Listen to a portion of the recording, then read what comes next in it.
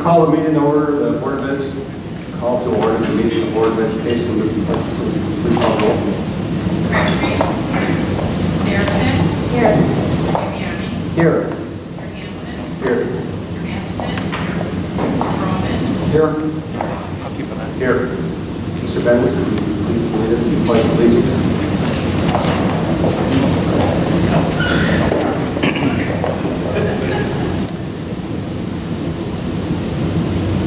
Allegiance to the flag of the United States of America and to the republic for which it stands, one nation, under God, indivisible, with liberty and justice for all.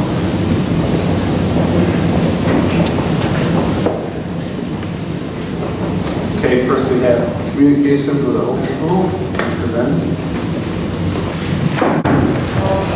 Good evening. Thank you for letting us host the board meeting this evening. We're excited to have you here. I have three of my teachers here tonight to do a presentation for you. So Ryan Bonnelly, Susan Warrenville, and Layla Brzezinski. They teach 7th and 8th grade social studies, and they're going to talk to you guys about the PLC process and how they use assessments and data to individualize instruction for students and just the PLC process in general. They're three excellent teachers, and some people say, you know, Susan and Ryan have worked together for over a decade, but when Layla joined the staff, she intermixed with the other two teachers really well, and the PLC process didn't change. So, you know, they're a great example of when you have excellent structure and you're willing to collaborate and share and you trust each other, great things can happen for kids. So, without further ado, three wonderful social studies teachers.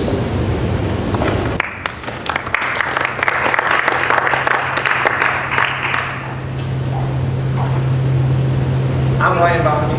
We don't have to use the mic, do we? Yeah. I'm Ryan Bonnelly. Hi, I'm Layla Brzezinski. And I'm Susan Woodley. What we're going to talk about a little bit is how we PLC together, how we use to drive our instruction day by day and unit by unit. And Susan and I have taught together for about 15 years, and like Mr. Bennis just said, Layla has joined our PLC in 7th and 8th grade. We are working with our staff and trying to stay. It doesn't matter how long that you work together, as long as you have a common goal and you're willing to work together.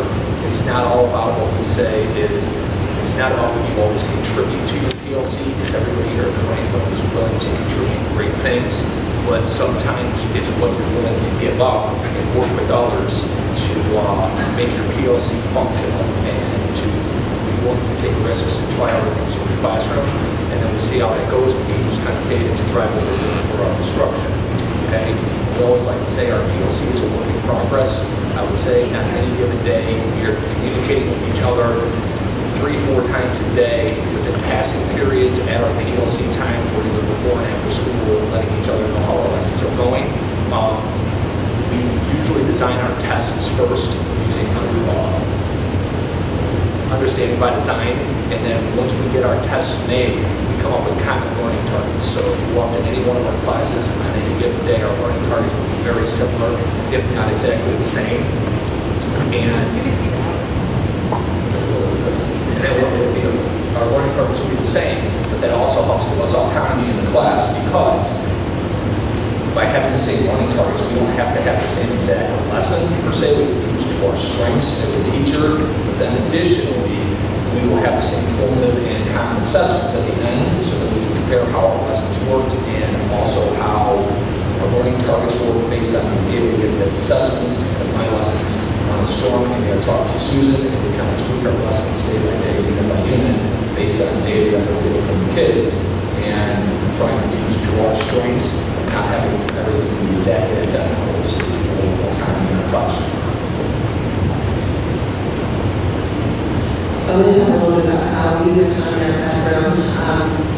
We design our lessons together, and that common learning target, that common assessment at the end, common formative assessments. But if you walk into our rooms, we might be teaching in a completely different way based on our strength.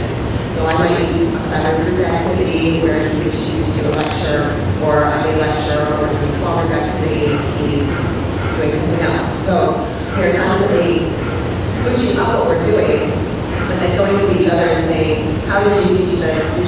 did better than me, so that the next time we do it better together.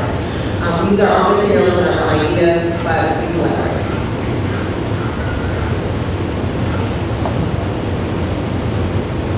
So after planning the test together, and after our students have taken the test, we use the test to analyze the data and think about things like, was the test fair? So we look at things like, this was the hardest question for students, this was the easiest question for students. We also consider how we taught those subjects. So for example, in 8th grade, Brian and I are currently doing unit on great depression, and we're both teaching the stock market a little bit differently. So in a couple of weeks when we have our assessment, we'll look at the common questions on the stock market, and then we can kind of compare and see which way of teaching the stock market students understood better, and use that data to bring our plans for next year. We also use assessment data to think about alternate tests. So if we have students that might need to be more challenged, instead of having them take the multiple choice test, we might give them an essay test. If we have a student who might need a little bit more help, then we have alternate tests for them too. And looking at the tests after the unit, we're able to make changes to the tests so we can then use them the following year. So we're not only thinking about how we can use tests for this school year, but also in the future. And when we look at our test data, things that we look for would be the average score. So what was the average score of all students that took the common assessment? How many A's, how many 100%, how many D's and F's, and also what was the hardest question and what was the easiest question. So one way that we look at the data is the scan time machine gives us this data analysis sheet, right? Put the picture on and put up there. You run on your graph, you run on your scan times, and it shows you how many kids missed a certain question. This is our Virginia Colonies test, and you can't see it, but I think it was number 46. I think I had like 47 kids miss this question. I went over to Ryan and I said, how many people missed that question for you? He had less. So we had a really frank conversation about how I taught that material compared to the way he taught the material, so that we can better, I can better my lesson for next year. So the data analysis sheet helps us a lot with multiple choice tests. Of course, we can't do that when we do things like essays, but we're able to break it down by hand. This doesn't work. In 8th grade, we started this last year, so this is the second year that we're trying this, where we have students do their assessments using a Google form. So the test is done on a computer, and this has been beneficial as local assessments and some standardized tests are moving to computer-based assessments. It gives students some practice, and with the Google form, after students have taken the test, we get a chart like this one to show the averages. So using this data is really beneficial. We can see where students fell, where there are outliers compared to how other students did on the test. And it also Google Forms breaks down each question. So this question is about vocabulary word monopoly. So we can tell from this question that our students really understood this vocabulary word. If the data on this question has it differently, then you might sit down and think, okay, they didn't understand this vocabulary word, so how can we change the way that we taught it to help them understand that? And then last, after we take all our data, that allows us to modify our test as needed to help English learner students and 504 and IEP students to meet their needs. And then we also are able to look at some quiz data to see throughout on the Google form if kids are mastering the entire unit. We might have some freedom to swap kids in each one of our classrooms where Mrs. K or Layla and myself, one of our units on World War I, we had kids swap classrooms for the same unit, and I ran a debate in my class where kids are releasing all the formative assessments and wanted to do more of a high school level exam, as we called it, for 8th graders. She ran more of a Socratic seminar where it was not as much competition based. And then we had the same basically questions along the way for the students, but then how they presented what they learned was a totally different format. We swapped kids for a few days, they would check in with us, and then we would flip-flop back after the unit's over, and then go through the next unit, kind of through the same format. If we ever needed to support, we don't always need a teacher, and we kind of swap kids with the classroom. challenge the highest, support the lowest, and then yet we still have our common assessment, where we usually about 45 out of 50 questions identical, so we compare those. Few of the questions we keep, so we keep really autonomy in our classroom. We have questions based on the lessons that we felt on those as well. So our PLC never ends. We are constantly PLCing.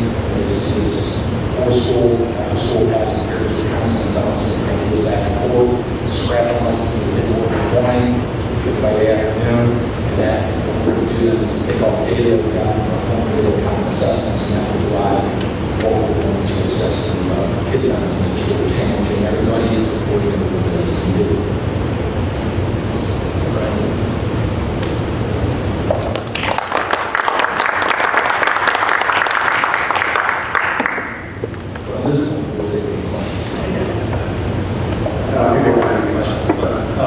Thank you for the feedback. As I suggested, board members have any questions. I just have a comment. Faith, this is one remark. I can remember. I didn't script it at all.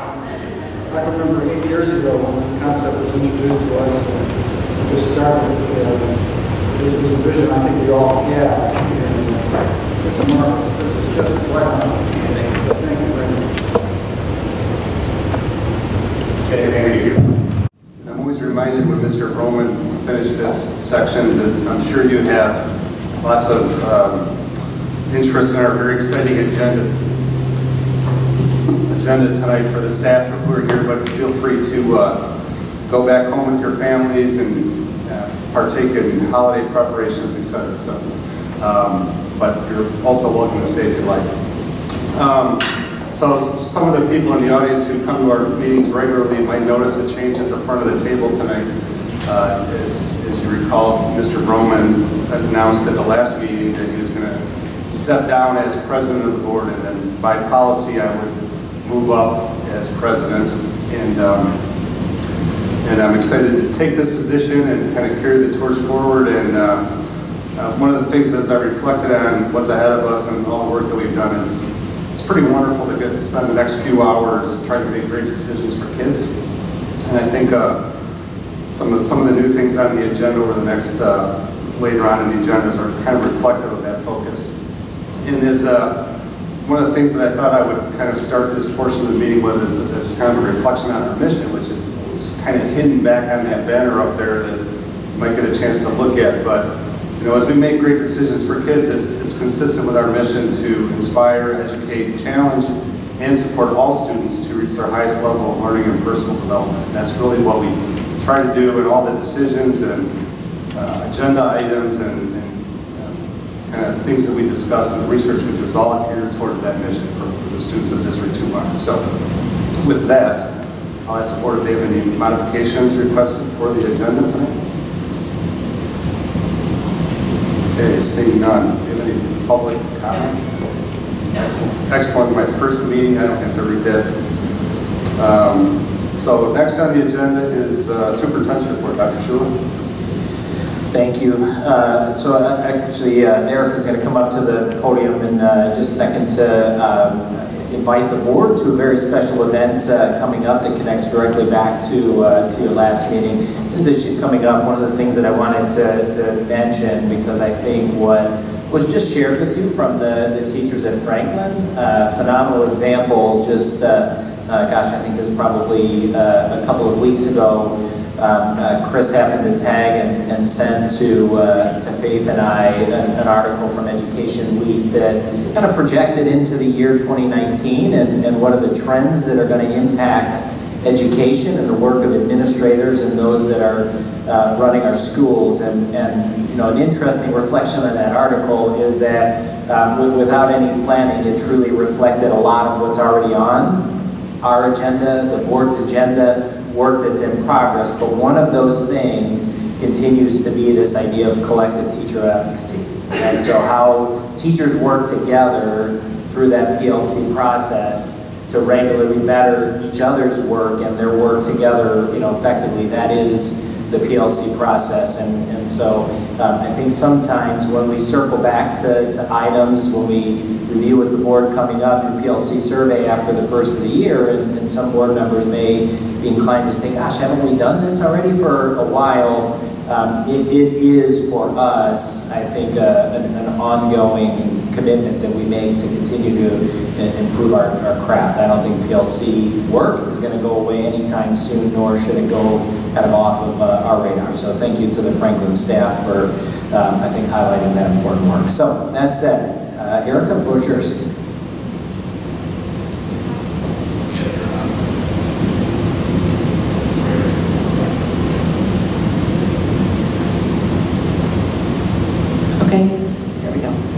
You have in front of you an exciting invitation to our groundbreaking event on January 15th at 2:45 p.m. We will break ground on a new Jefferson Early Childhood Center. We will start with a short program in the gym. We anticipate that it will still be cold outside, so we'll have the longer portion of our event in the gym. We'll have some comments. There's a group of Jefferson students that are very, very eager to lead us in the pledge. They've asked about it multiple times, and so they're excited to do that. We are planning to incorporate students into the program. They will join us for that as well. We have some surprises in store too, some opportunities for community member involvement. We're getting some little river rocks that all of the students at Jefferson will decorate, and community members and board members will still have an opportunity to decorate a commemorative rock, and then those rocks will be incorporated. They will be placed under the foundation of the school, and so we thought that that was very ceremonious, but also the students that are currently at Jefferson will not be able to enjoy the new building, and so we thought that this was a great way for them to still participate in the new building and be a part of that as well. So that should be an exciting opportunity. We will then go outside after our program and we will shovel a little dirt, and community members after the ceremonial groundbreaking will have an opportunity to shovel some dirt too. This event is open to anyone in the community to attend, and we are looking forward to it. So if you have any questions, if you need additional invitations, please let us know and we will get those for you. Yeah, I think Mr. Gambiani's question is, it's not going to be frozen dirt as of January. We're going to bring a little bit of dirt in to help you with that digging process in January. But board members, if you would not mind, I would ask if you could just let me know if you are able to attend that evening. So we're going to be setting up kind of that first dig of the dirt, and of course we want to make sure that all board members are part of that. We've also invited our local mayors from all of our municipalities to be a part of that, executive director from the Park District, as well as a few other special invited guests to be a part of that first shovel of dirt that we go. So please let us know if you can do that. A couple of other things, just really quickly, I wanted to share with the board. I had an exciting opportunity this week. Students at Longfellow Elementary School were celebrating the birthday of the state of Illinois, and so third graders had some really neat presentations that they did. They presented to the community. Dr. Slug and I had an opportunity to pay a quick visit to Longfellow. Here's some of the student work, and just a nice opportunity for the community to come in and engage. So thank you to the Longfellow staff for that. Board members, in your packet, should be the first thing in your green folder. You have a document from PMA that provides for you the summary of the closing of the sale of the lease certificates, and just an important thing that I wanted to share with the board.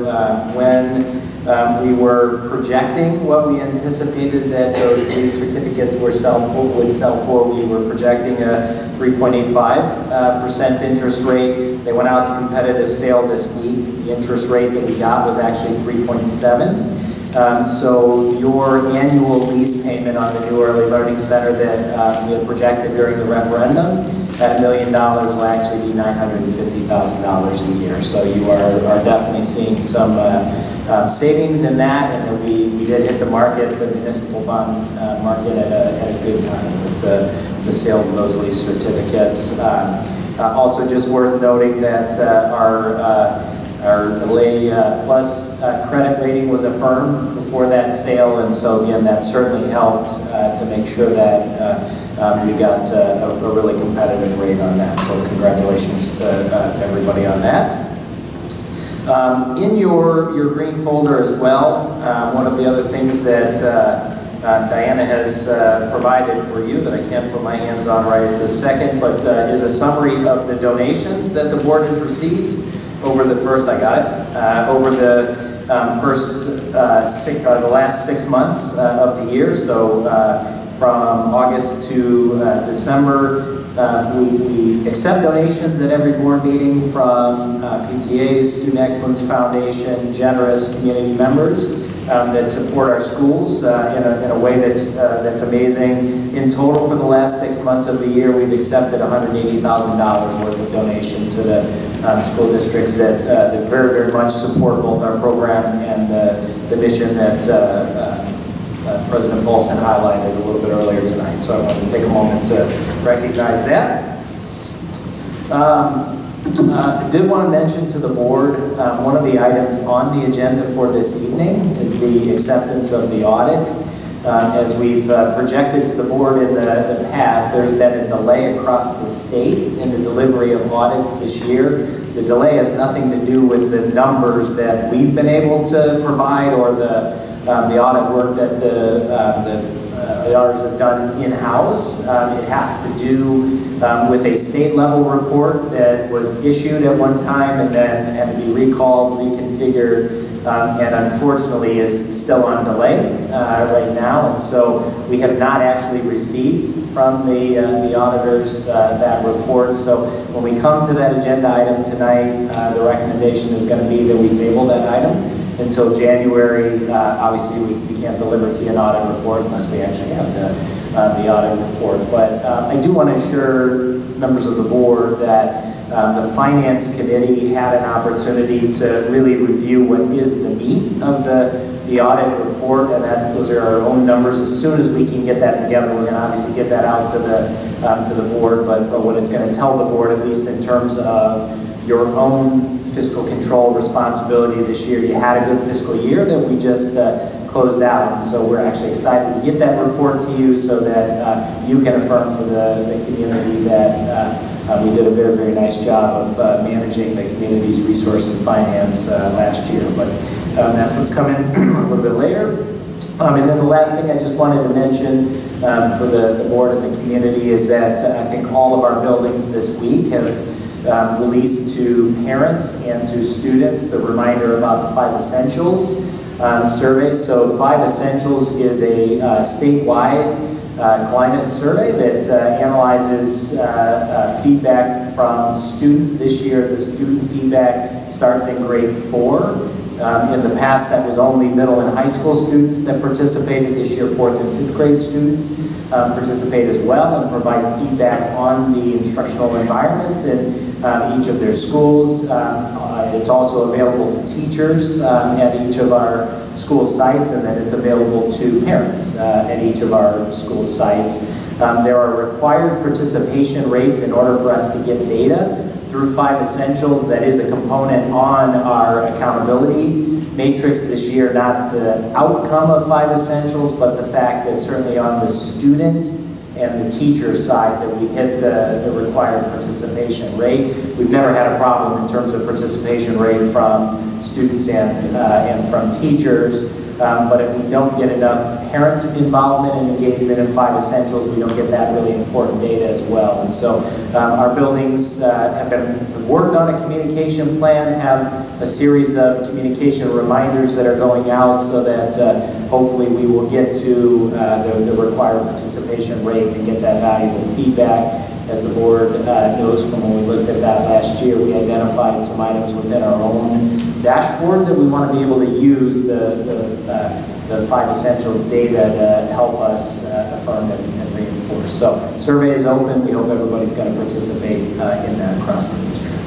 So can we offer an opportunity maybe at evening events at our schools where we have some computers out and we can have offer staff there directing parents to take some, and that might be an opportunity to grab some people right then and there. And then I have a question. For our middle school and high school students, is it still they're going to do just one subject area or one teacher, or are they doing the entire day? Because I remember a flaw with the survey was, and especially even for parents, when it asks you about your child's teacher and you happen to be a middle school or a high school parent, it was very difficult to answer that. They either had to say, I'm going to take a general answer, or I'm going to pick one subject area. And I was just curious what they were doing for the middle school and high school students. Faith, you want to answer the first question, because I saw you jumping on the first one. Sure. Julio sent out an email about 2 hours ago suggesting to parents that the upcoming holiday events, concerts, all those kinds of things, to make that available and have some devices there. You also can take it on your phone. So yes, that piece is happening. To the second one, because I don't know that we've ever zeroed people in at middle and high school on only one class, because the survey is not intended at the middle and high school level to be focused only on one teacher as much as the instructional environment. So I think that's probably still a bit of a challenge within the survey, but candidly one that I don't know that there's an easy resolve to. What I will say is that 5 Essentials has been a research-supported survey that's been validated and shown to provide still useful and meaningful data in the way that it's currently constructed. But the instruction to teachers, and Dave, you can redirect me if I'm wrong on this, we don't encourage them to only focus on one class that they're answering the survey on. Is that right? Correct. Okay. Thank you. You can just yell. Okay. So because for the kids, there's questions specific to language arts and math about those content areas. So, we do it all through language arts. They're doing their local assessments because they have locals to cover them. So we got to do that in time. And I'm pretty sure everyone has a similar plan. But it doesn't. That's the data we would look at, for these specific things.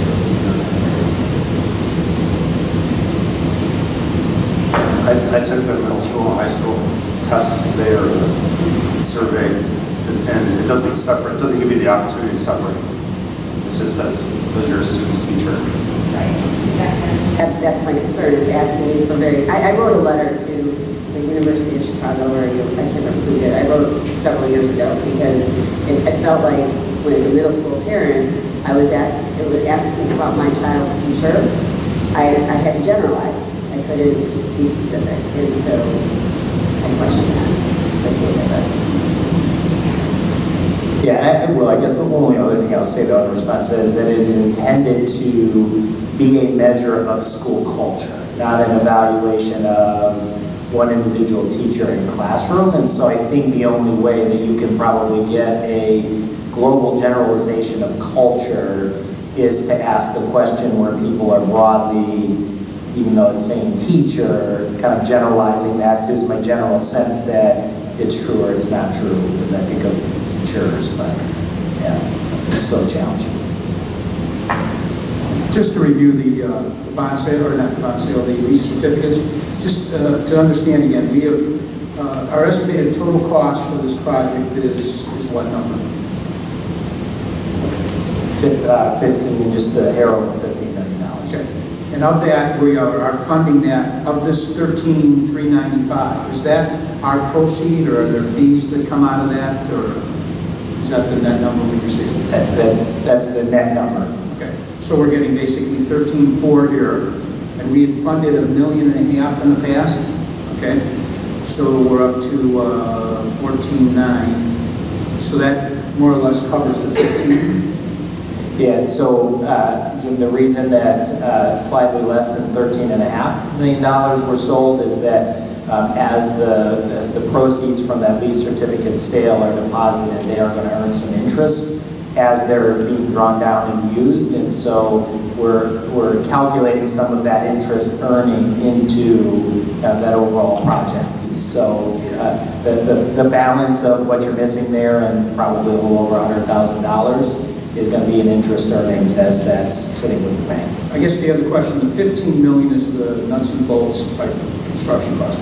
Then on top of that, though, we have other costs. You have about $1.5 million in, not $1.5 million, a little over $1 million in post-construction costs that will either be funded by district fund balance and or fundraising. Or fundraising, okay. So that $1 million is the key number there that will, I'm thinking as we walk toward this consumption of fund balance, I mean, that's where our exposure is, about $1 million. Okay. Thank you. Any other questions for Dr. Sheila? Just one comment on the groundbreaking for Jefferson, the idea of the students doing something with the rocks, painting the rocks and putting it in the foundation is awesome. I've never heard of that before. I'm going to borrow that. I think it's pretty fantastic. Okay, next item is the consent agenda. I thanked Dr. Schuler 3 times already for only 5 items on the consent agenda. So I'll read those 5. Number 1, acceptance of gift from Ecolab to Hawthorne Elementary School. Number 2, approval of a resolution of a line item transfer within the transportation fund. Number 3, approval of bills payable and payroll. Number 4, approval of minutes, November 14, 2018, open and closed, November 28, 2018, special meeting, and approval to destroy recordings of closed sessions prior to July 2017 as allowable by law. And then number 5, approval of personnel report to include employment, resignation, retirement, and leave of absence from administrative, certified, classified, and non-union staff. Are there any items on the consent agenda the board members would like to be removed? Okay, Dr. Schuler, do you have any information to add? I do not. Okay, does the board have any questions or comments on any items? If not, I will ask for, do you have a question? No. I'll ask for a motion and a second to approve the consent agenda as presented. So moved. Second. Okay, moved by Mr. Broman, seconded by Ms. Erickson. Mrs. Hutchinson, would you please call the roll? Mr. Broman? Yes. Mrs. Erickson? Yes. Mrs. Crabtree? Yes. Mr. Hambiar? Yes. Mr. Hamlin? Yes. Mr. Madison? Yes. Mr. Paulson? Yes. Consent agenda is passed. Now we move to action items. And the first item is the election of Board of Education officers. Right now we have a vacant seat for the Vice President. And so I would like to ask for a nomination for the Vice President. I nominate enthusiastically and confidently Mrs. Chris Crabtree to be the Vice President of the Board of Education. Okay, are there any other nominations for Vice President?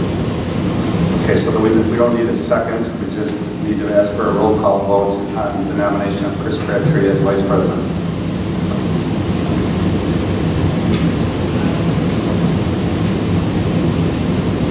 Mr. Broman? Yes. Mrs. Crabtree? Yes. Mrs. Erickson? Yes. Mr. Hambiar? Yes. Mr. Hamlin? Yes. Mr. Madison? Yes. Mr. Paulson? Yes. All right, Chris is our new Vice President. She gets to sit over here next to me for a while. And now we have another vacancy of Secretary for the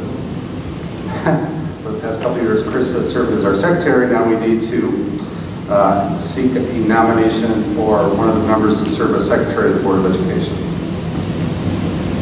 I'd like to nominate Rob Hanlon as the next Secretary. Is that the thing we're talking about? You're willing to do this, right? Okay. Yeah, I will continue with my nomination then. Okay, are there any other nominations for secretary? Okay, we don't have another one, so we just move right to a roll call vote for Rob Hanlon as secretary. Mr. Anderson? Yes. Mrs. Crabtree? Yes. Mrs. Erickson?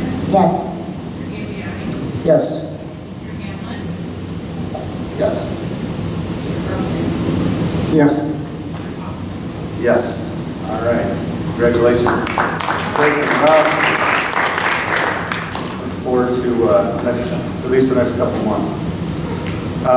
The next item on our action item list is the acceptance of the 2018 financial audit. In light of Dr. Schuler's comments earlier that we don't have an audit to accept, I'm going to ask for a motion in a second to table that until our January meeting. So moved. Second. Moved by Mr. Gambiani, seconded by Mr. Hamlin. Do we need to take a vote on that? Yes, okay. Mrs. Hutchinson, will you take a vote? Mr. Gambiani? Yes. Mr. Hamlin? Yes. Mrs. Crabtree? Yes. Mrs. Erickson? Yes. Mr. Anderson? Yes. Mr. Roman? Yes. Mr. Foster? Yes. Okay, so that will be on the agenda in January. And then the third and final action item for tonight is the approval of the 2019-20 and 2020-21 school calendars. Dr. Schuler, you have any information to share on that? I'm going to hand it over to Dr. Kyle, who's just going to give a couple of reminders to the board again as he's making his way up to the podium. I want to thank both Dr. Kyle, the members of the calendar committee, and everybody that I think took a thorough and very thoughtful approach to the development of the calendar. This is an item that we recognize is never going to be met with universal support and enthusiasm. There just are a lot of opinions about the way that a calendar looks, but we did make sure that we took, I think, a very, very careful approach to the development of it. So, Dr. Kyle? Yeah, thank you, Dr. Schuler, and thanks, members of the school board. I remember when you mentioned that I was going to be part of this, you all laughed. I think through the process, I kind of understood that, but one thing I can say is, kind of looking back at the work that we've done, is we really did bring in a lot of feedback from all parties. And if people wanted to give us their opinion, we took it. So I got 20 emails, feedback overall. What I thought I'd do is generalize them into categories so that you can kind of get a feel for what the community had. So there were 4 emails about moving the November Institute days to match a polling day for Pleasant Hill, because Pleasant Hill is a polling place. I think many of you have seen emails about that this past year. There were 3 emails to keep the calendars the same as they've always been, have finals before break, and then after break have students work on lessons and units. There were 5 emails, I just got a new one yesterday, that do not like the 2021 calendar because it starts 2 days earlier. In all 5 emails, they expressed concerns over summer ending early, finals before winter break, and that could be stressful for kids, concern over the heat in August, and also concern that semester 1 would be 10 days shorter than semester 2. I also received 2 emails that did not like that winter break in the 2020 and 2021 break is split midweek. Then we had 3 emails that were concerned about elementary school students going a full week as opposed to 3 days. There were 2 supportive emails that really liked our work, which was great to get. And then I got a letter just yesterday about any change in a calendar is tough on divorced families. So I wanted to share that feedback I got from the community with the board so that you're aware of what we got. And overall it was 20 emails and then 1 letter. Are there any questions or comments from board members? A couple of questions. Dr. Kyle, can you remind us about how many parents took that survey? Yeah, I'm glad you asked that because I looked at that today before I presented. I actually brought the survey. We had 2,738 respond, about 100 more than 2 years ago when we did it in 2016. And if I remember correctly, about 80% of the parents surveyed said they wanted the finals before. Yes, right? 80% said they wanted the finals before. And out of the choices of how to get the finals before, really, they only liked the one about moving 2 days before. So we went, that was what started our process, is getting the data from the staff, parents, and teachers. And then we also surveyed the students, and we surveyed the high school teachers as well. So our school year really is only starting 2 days prior. We're not starting 2 days prior a week. No, I think there's a misconception with a couple emails. They think we're starting a whole week early. And the feedback from the first survey was very clear. Nobody wants to start a week early. And I believe the committee would say nobody on the committee wanted to start a week early either. Which is why we then chose to have the next year, to wait the 2 years to be able to do that. Yeah. And then I know you mentioned the calendar committee. So is every level at least represented on the committee? Yes, every grade level. We even had a kindergarten representative. So we had not every grade level, but we had every level. So we had elementary, middle school, high school, and kindergarten. We also had administrators, high school, middle school, and elementary. So we had a good mix of support staff members as well. I think the 2 support staff members were at middle school, and we also, so we tried to make the committee as representing all the different levels. That was where the rich discussion came from, because whenever you look at a calendar, there are 3 or 4 different lenses to look at. And I think too, for the community's sake to understand, I know that in the 4 years almost that I've been on the board, this has been a very active discussion that we've had. We've tried to move this way. I appreciate that we've taken our time and done due diligence and that to get there, and that all of our staff and parents were represented, and students, and we surveyed students, and that was a fairly large number that wanted the survey. Yeah, if I round up, 76% of the 10th, 11th, and 12th graders did want finals before break. And we asked that because of the data we got from the first survey. We thought, why not ask the students? And then one last thing to tie together for the rest of the board, Mrs. Erickson and I both serve on the Teaching and Learning Committee, and we have been talking final examinations for the past several years as well, and as finals are even beginning to change and what that looks like, I know that most of our English finals are cold reads. They're not studying for finals. They're an opportunity to apply knowledge that they learned right then and there. So we're trying to be cognizant of that as well, with finals being taken in December. Yeah, part of the reason why we asked for that 18-month delay before we change is because we do feel like we have some work to do at the high school and middle school level to balance out quarters and semesters and the exams, especially if you have less days, you have to revisit those exams, and those aren't done overnight. So we will be looking at our assessments as well, and I do believe with time, teachers will be able to make this a very successful change.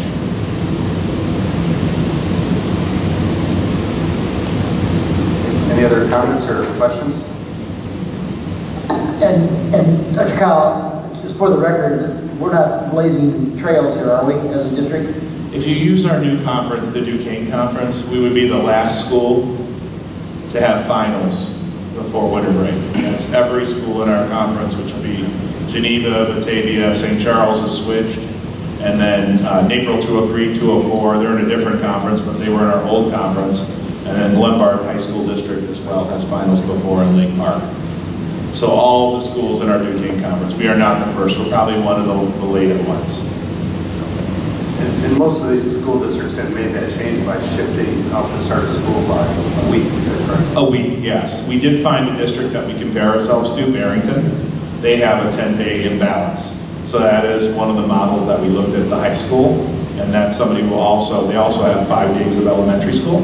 So that'll be somewhere. I know the superintendent pretty well. We used to work together, so we're going to tap into how Barrington did that. The one thing I've heard, I've made a number of inquiries about this. I think that even though we may be joining those districts in the finals beforehand, I think there's I found there was a number of districts that had different Thanksgiving week programs.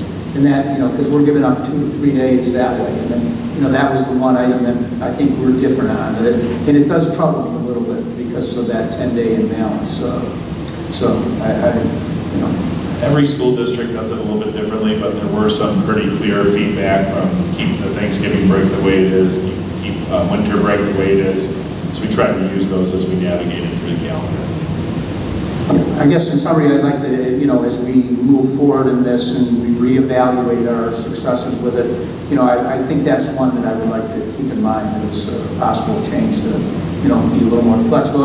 I listened closely to the elementary statement about that first week coming back for the younger kids is really, a full week is very challenging. So, we could change that in some respects if we get that other days. And I recognize there's a lot of people that leave town anyway, so, I think that's part of the complication, but it is something that concerns me basically. So. Does Jefferson and kindergarten start then on Tuesday, not on Monday? Second day.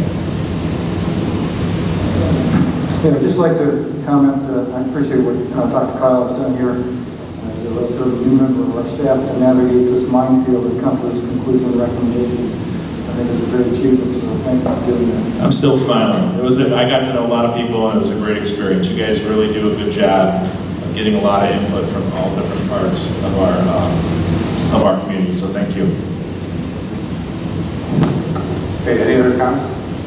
Just two quick things for me. I think, one, I'd like to continue to keep a pulse on some of the feedback from elementary schools. I had my teacher group dinner the other night, and those two elementary teachers did express some concern about kids being in that full week, full 5 days, and how that's a little bit more difficult for that age group.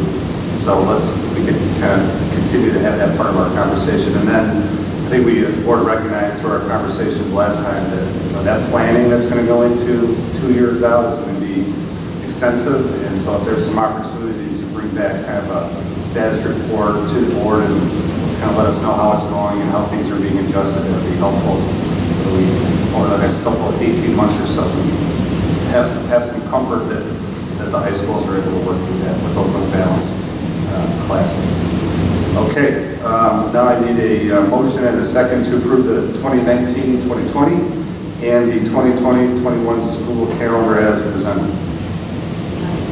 So moved. I'll second that. All right, moved by Mrs. Crabtree, seconded by Mr. Gandy. Mrs. Hutchison, would you please call for a vote? Mrs. Crabtree? Yes. Mr. Gandy? Yes. Mrs. Harrison?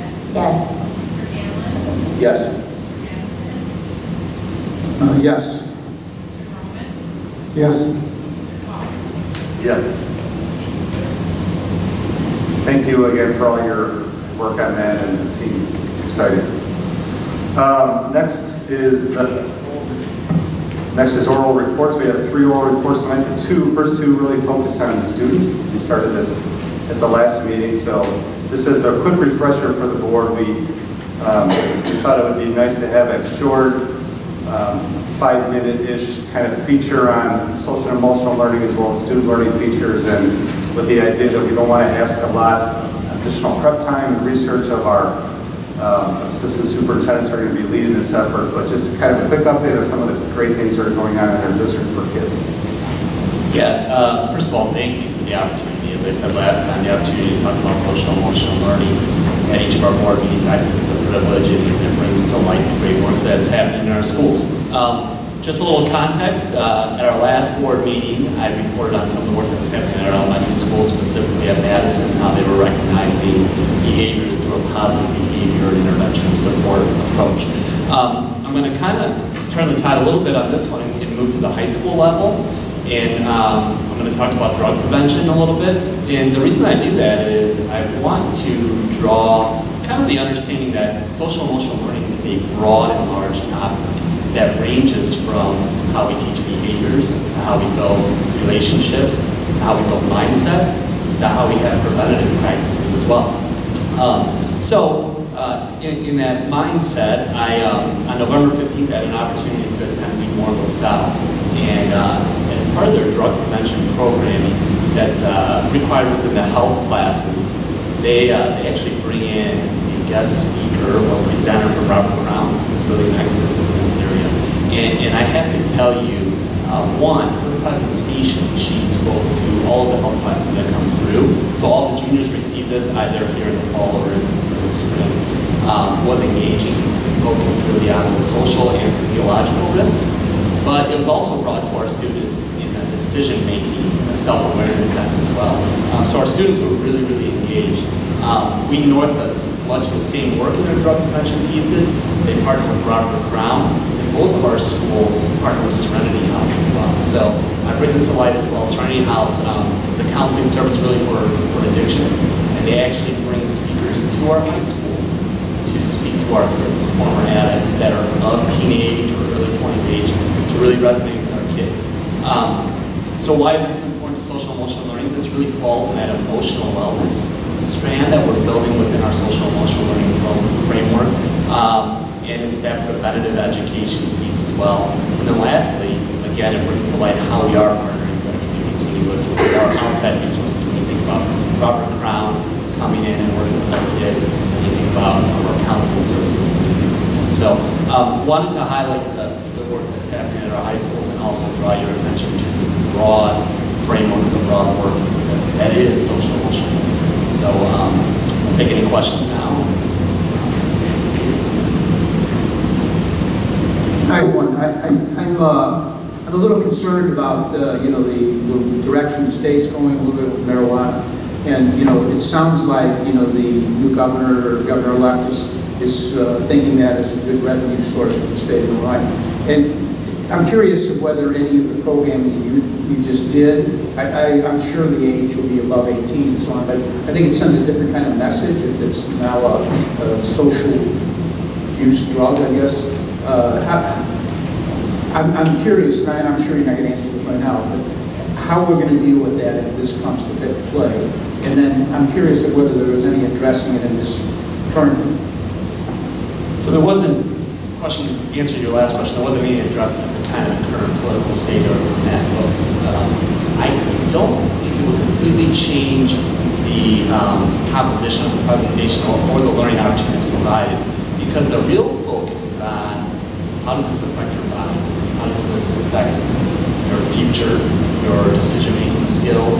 And one of the things that the presenter is very cognizant of is, I'm not going to be able to follow you around your whole life. I want to educate you, right? I want you to kind of know the path of what happens to your body when you do this.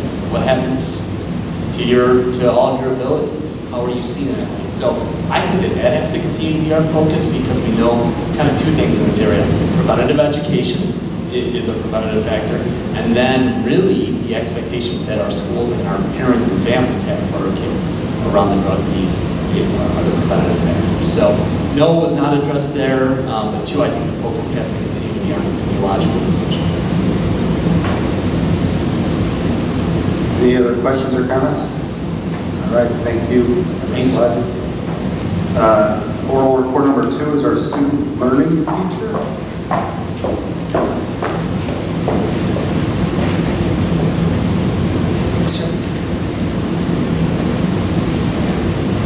So the reason that I want to talk to you about the reading frameworks District 200 are twofold. One is the very backbone of our reading instruction for K through 8, and having a reading framework is really unique. Many other districts don't have a reading framework that they've developed and talked about the different types of instruction. They instead buy a curriculum or pieces and go through that. And we made some decisions early on not to do that. And it kind of is all summed up in this quote about what instruction needs to be.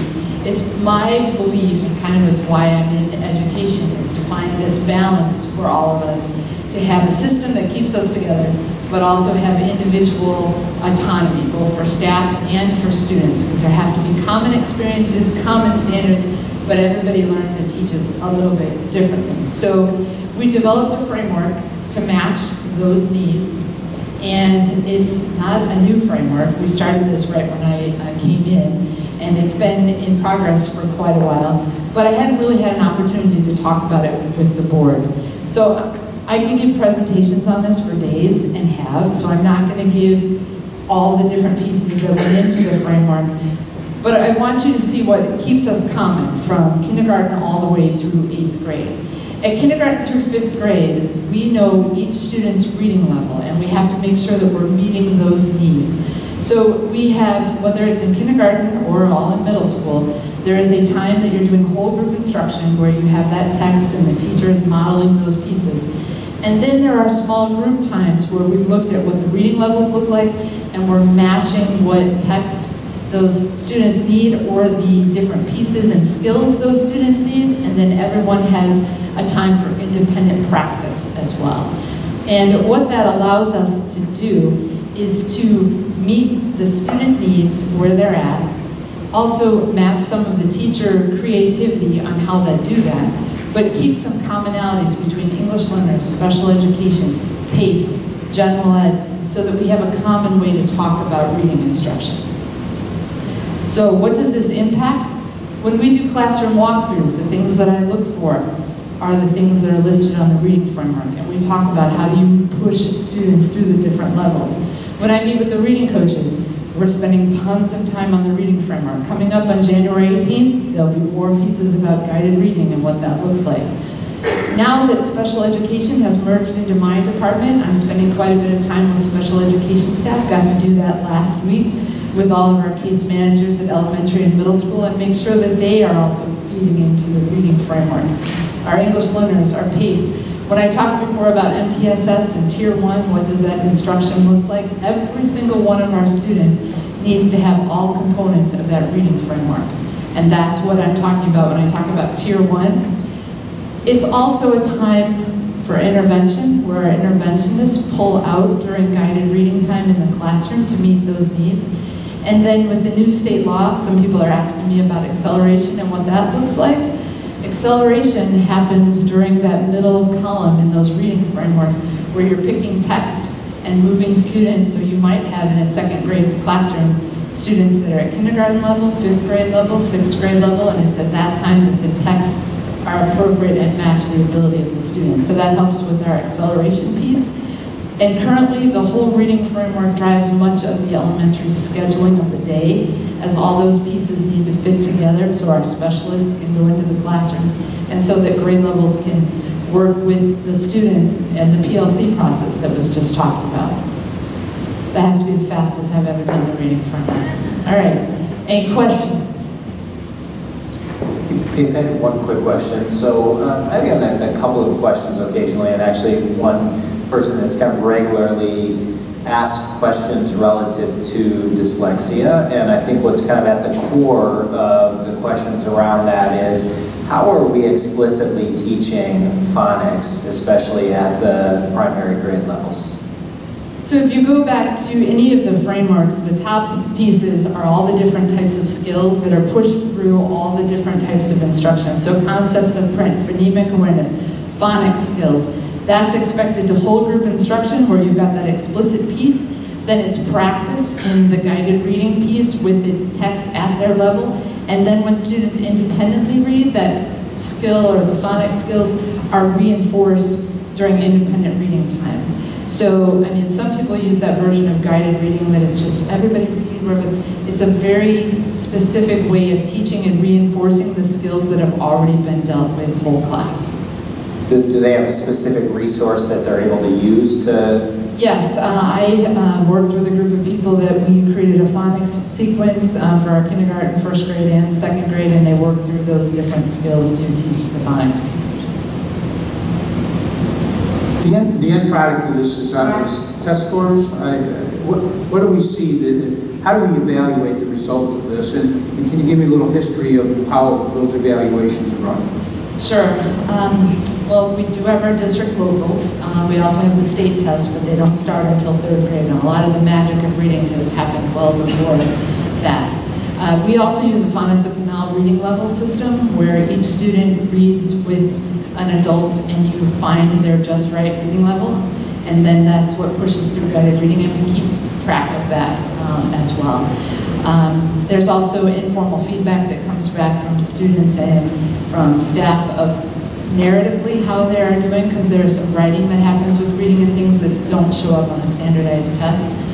Our reading scores and the state tests have changed, quite a bit, and we've matched that. But our scores have stayed pretty level while our demographics have changed quite a bit. So really, we are achieving very, very well. And if you look at how our English learner students are doing, or how districts are doing that have the same percentage of English learners that we do, we are outperforming them. Faith, I have a quick question. As I'm looking at the 3 through 5 reading framework and I'm looking at the suggested times, those times exceed what our students are in pace. So how are we managing that? So here, I can put that up for everybody else so you can see what she's talking about. So the flexible grouping or that differentiated time is when pace occurs. So pace isn't supposed to be the replacement of all reading instruction. It's that time, that's that just right instruction for the students that are above. And our PACE students get a differentiation or acceleration time every day, as well as our lower students get 1 or more times of that flexible grouping or just right instruction every day. So then the independent time that's allowed in class is for everybody? Correct.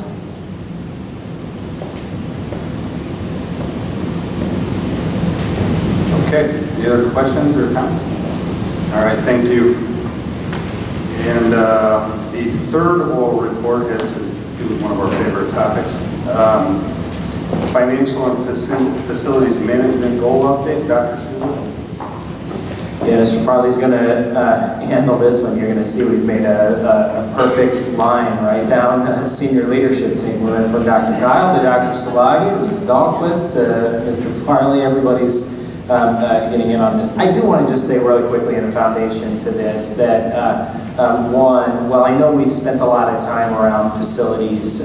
Make no mistake, providing, I think, the appropriate learning environment for our students, and that includes the facility in which they learn, is a goal that's essential to them. So I don't want to understate this goal as not being central to, I think, our mission. It very much is. Mr. Farley is going to take the board through, for us, what I think is now the next step. So we celebrated tonight through the groundbreaking invitation, kind of the second of the third priorities that I think the board has accomplished around the facility plan, and we turn our attention now to the capital needs that we very much talked about. And so we're not, obviously this is an oral report tonight, so no decisions are being made tonight, but we want to introduce the concept to the board tonight, begin to get some of your feedback around this, because your feedback on this concept that we're going to introduce today is going to be essential then as we move forward with some other key processes that are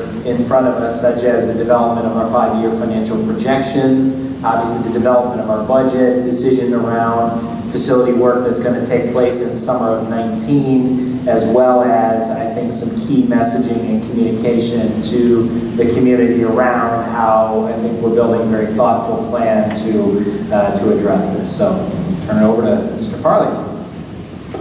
Thank you, Dr. Schuler. Tonight we're bringing forward just an update on our board financial and facility goals. As Dr. Schuler mentioned, I think it's important to remind, as you look at the school work plan, that this has been discussions have been going on back in the summer relative to the work we're doing.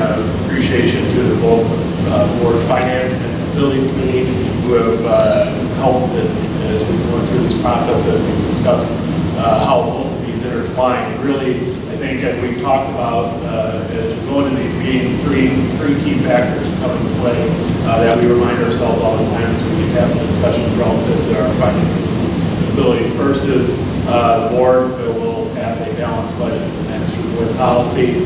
That's noted up here. So we know as we go into this process, a balanced budget is one of the primary goals that we have to look at as we start having these discussions. Second, we have a board fund balance policy, which we put in place 7-8 years ago now, that gives us a range between 25 and 40% above where we want to be as far as the district with our overall fund balance. We also, through that fund balance policy, say that we are within that targeted range and we have funds available that we put that towards capital work. And then finally, the Sherman-Durgis formula, which we instituted 2 or 3 years ago as well, gives us a target as far as what we should be allocating, setting aside, to really set aside for what we're allocating for capital needs of our school district. And that's a formula we worked through the facilities committee and JR's worked as far as keeping that model updated as we do work and as we look forward with our overall capital spend and where we're going to go. The other piece that tied into this as well is our debt, future debt discharge. I think we've seen this before. Again, just a quick reminder that the gray area in the background is what the debt was set to look like. With obviously a spike in 2022 through a 4-phase process, which 3 of these phases have been complete. You can see we've leveled that off. Actually, next year for the FY 2019 levy, we'll actually see about $1 million drop in our overall debt, and then that levels off across through 2022, and then 2023 there's a $4 million drop, and then it goes down a little bit more until the debt is finally ended. So again, as we look at our debt and availability of all revenues, this is our debt picture moving forward, something again the board should be familiar with and see in the past. So targeted work, post 2017 referendum after it was unsuccessful, the board identified 3 key areas of work that we needed to address. First was secure entries. There were 8 buildings that had been identified through the project that were in need of having secure entry work done. Again, we had secure doors. We didn't have visitor guidance to get them into our office areas. That was obviously a key project that we wanted to get done, and that was completed obviously this past summer, all 8 schools. So now we have all of our schools have that same entry process to our buildings, and so that work is completed. The second thing was the Jefferson Early Childhood Center. Through the referendum, that was successful. And in the fall, that work is now in progress. We talked about our groundbreaking as well as our working on schedule for the process of getting that building built, so it's open in 2020. And then finally, we have the projects identified in our capital plan, which are in progress. And just for the purpose of review, over the past 2 summers since the referendum was unsuccessful, we've done a number of major projects throughout the district that have kept JR and his staff very busy, via roofing, the aforementioned secure entry work, flooring, masonry work, paving, concrete work, HVAC, mechanical work, for about $7.3 million over the last 2 years. So looking forward, we asked JR and the Facilities Committee has reviewed potential projects for the summer of 2019. Again, along the same lines and the same type of work that I've outlined here, the different projects and where the work would be done. So it's obviously a significant amount of work at multiple facilities throughout the district at the same time that we're building the Early Childhood Center. But you can see that there's about $8 million of identified work that is identified off our capital projects plan that JR has indicated work that we could try and get done this summer. Obviously, this would all be done through a public bidding process, and we always hope for good numbers. The $8 million is the number we're carrying in our overall capital plan. You can see we have a number of identified work, and some of this includes some alternate works for roofing and other projects that we may choose to do if we're going to do a whole roof. There may be other sections we want to get done at that time. So this is something that and JR reminds me constantly that we don't want to start bidding this too late. So obviously, as we talk about decision making, we want to start getting work identified and get bids out on the street so we can get it done. Some of the doors and some of the other things have long lead time, so we want to make sure that we get those bids out as soon as possible. To achieve this, the Finance Committee has looked at a 4-year funding plan.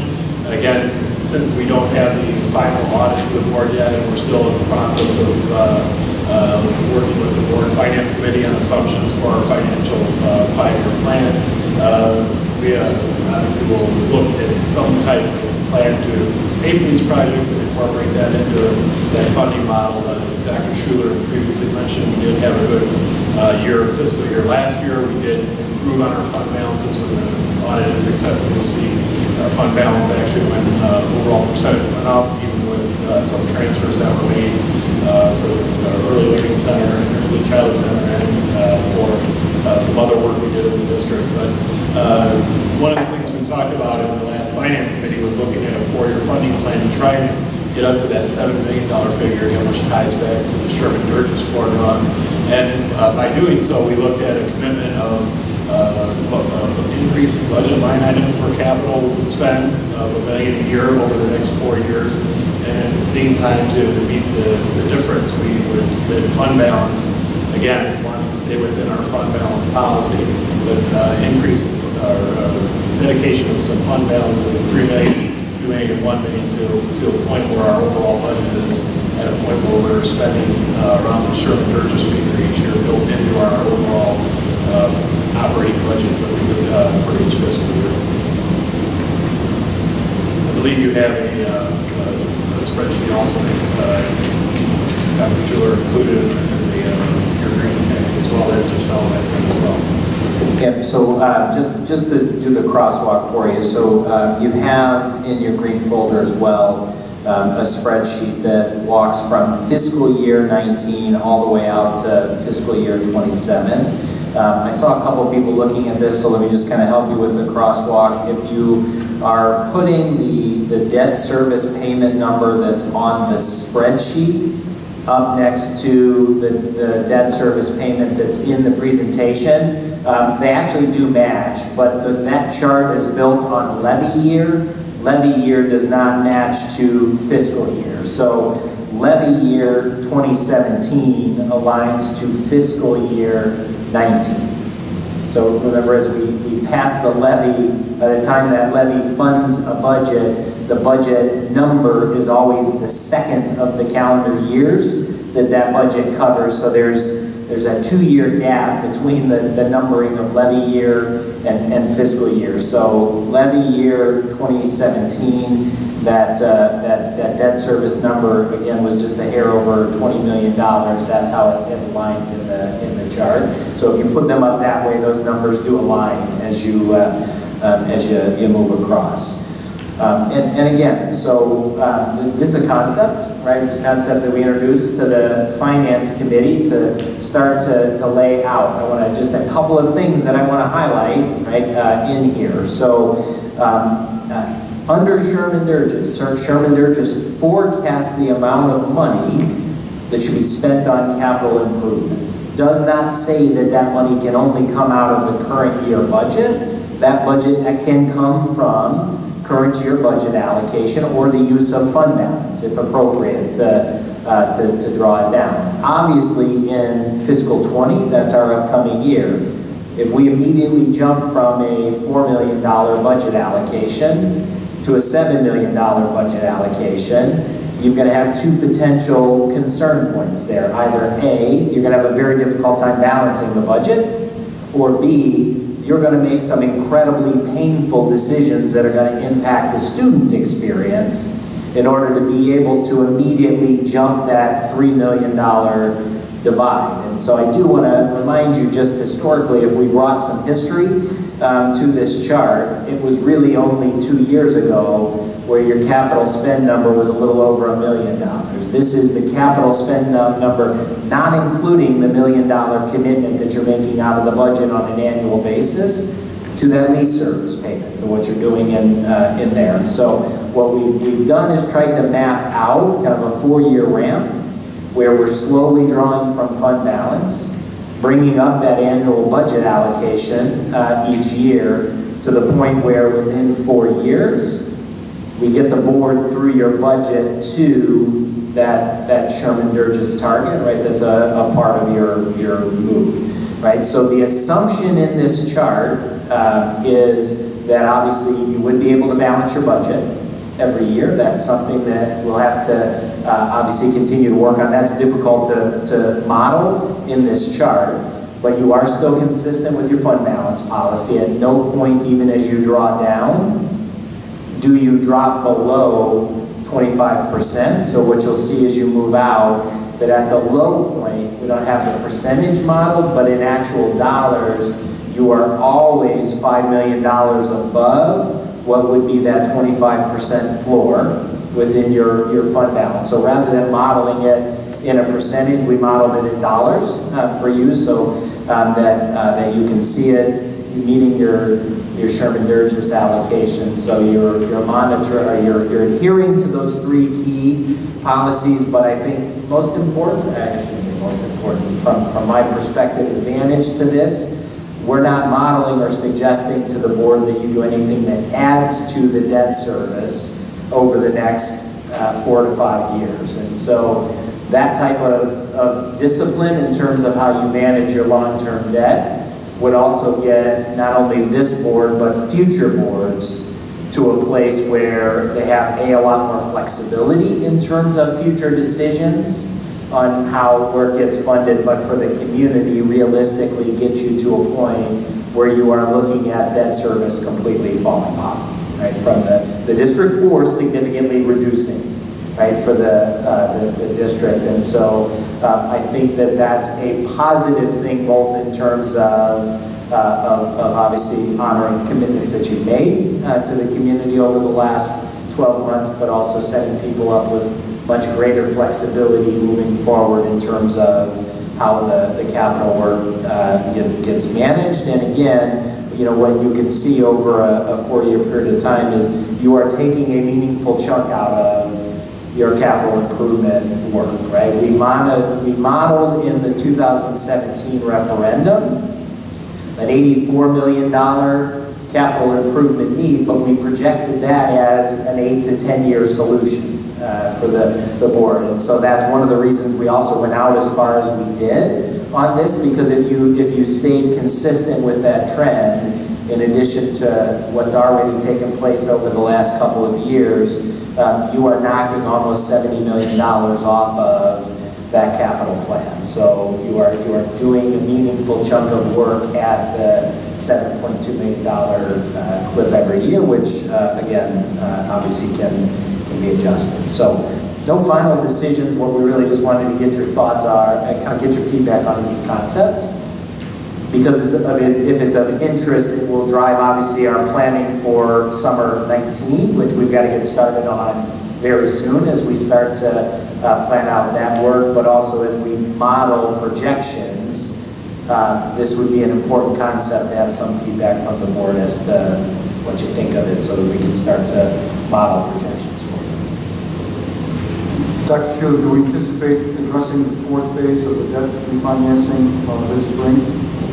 That is when we're scheduled to do it, and of course this chart is built on the assumption that you will complete that last phase of the restructure. If you don't do that, you will not knock that ski slope off that's in the background. What is the date of that?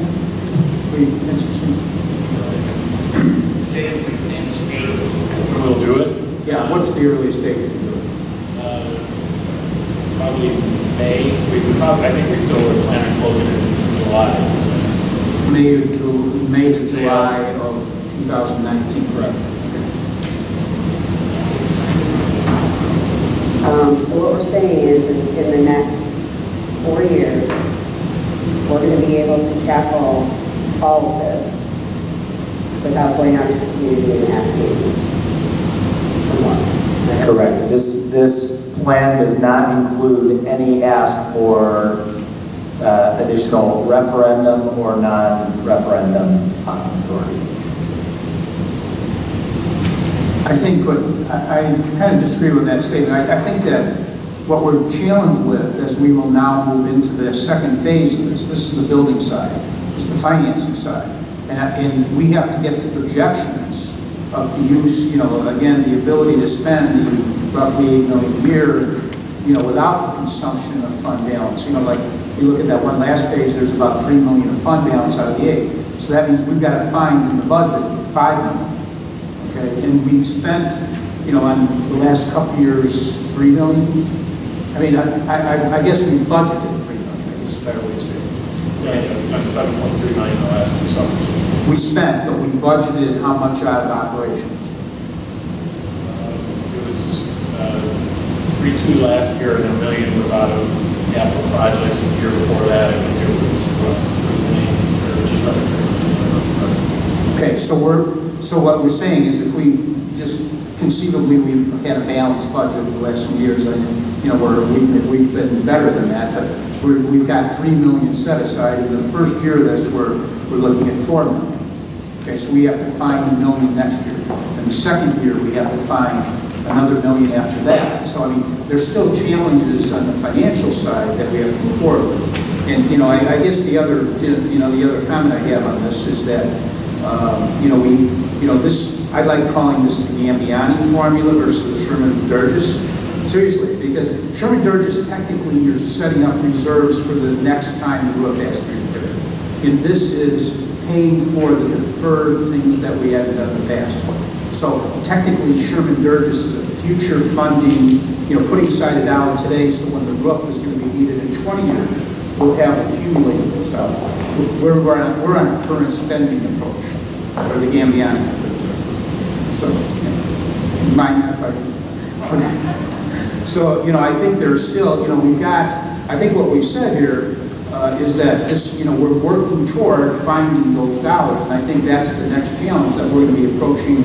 We have a finance committee meeting this week coming up, and then as we look at the assumptions we gather, going to that next step and say, will this all fit in? Now that we have, I'll call it the facilities committee saying that they're going to spend $8 million a year. So, and again, and then who knows if there's a roof or something that, another $1 million that pops up or something. So, we have to kind of worry about that all the time too. But, so again, I just want to go back. We said that back in the referendum in 17, we had 80-some thousand, give or take. Of that 84, okay, we spent, what, 15 million over these last 2 years? Is that or will be by the time 19 is next is the fiscal year we're in. Okay, so this is the summer of 19, so that would be actually fiscal year 20. Okay, so we'll have spent some of that, and then this program goes out 1, 2, 3, 4 years, so that accounts for roughly 28. So we have to then continue with that, and that also assumes there's no inflation and things like that pop up. Yeah, I recall that in your capital improvement plan, there are inflationary elements built into that, right? So it assumes based on years going out that they're not all present dollars; they are going out. Okay, so the 84 million takes that into account. Okay, so we'll need to continue this program beyond the 4-year program, obviously, to get that 8 to 10 year cycle completed. So, I think again, we're absolutely giving the right attention to this project and this program and catching up with the past, and it's just a matter of how we can get this into the numbers without affecting other aspects. I think it was Hinsdale today. I just heard about, they had a referendum fail. They're now starting to cut programs so they can do exactly what we're going to be trying to do here. So, we're not home free yet until we get the second phase of this, which is the financing or the budgetary changes, I'll call it, to allow us to spend those $8 million eventually on operations. Yeah, Bill, I agree with Mr. Matheson. This is a great placeholder, no question, but clearly the truth is in all the line items on the budget. I want to see the revenue streams. There's going to be, in a few years, there'll be another teacher contract negotiation. There's a lot of moving parts which we just have to account for. And so when I look at these numbers, these are just a few of the expense items. We haven't even seen the revenue line items, so at some point in time, that's going to bring more value to me and better clarity relative to, is this real or Memorex? But it's a good placeholder and a good starting point, as Mr. Matheson says. But for me to start giving really good credence to this as a finance committee member, I'm going to need to see all the elements, if you will, because there will be some significant moving parts, some of which we can control, some of which we cannot. So we'll move on at that point. Yeah, and again, all those pieces will be a part of that 5-year projection piece, right? But if that concept, obviously, if this concept makes no sense to anybody to even think through, then we wouldn't necessarily build these elements, at least on the expenditure side, into that set of projections. And last comment, just because I think both of you made it, make no mistake, I'm not trying to paint a picture that increasing that budget allocation by $1 million every year is an easy lift, right? If it were, we should have been doing it long ago. So this is still going to require some lifting, right? It's not, you know, a jump of a $4 million shift in that you know, creates a wholesale need to make major cuts to programs, but that this is going to be a lift as we move forward. Certainly it's going to impact the ability to consider like major programmatic additions, right? As we continue to explore, get asked questions about, you know, things like, you know, later high school start times that might carry multi-million-dollar costs associated with it. That would be extremely difficult, right, to consider some major programmatic elements. But what I will say is that, in large part, this phased-in approach probably gets us to a reset point that we probably should have been at, right, candidly. So this is a reset process, which is going to be difficult to make a few decisions that are still going to be difficult as we kind of get ourselves back over a period of time to kind of this reset where we probably should have been at collectively. One item you mentioned there was you made reference to teacher salaries and so on in the future.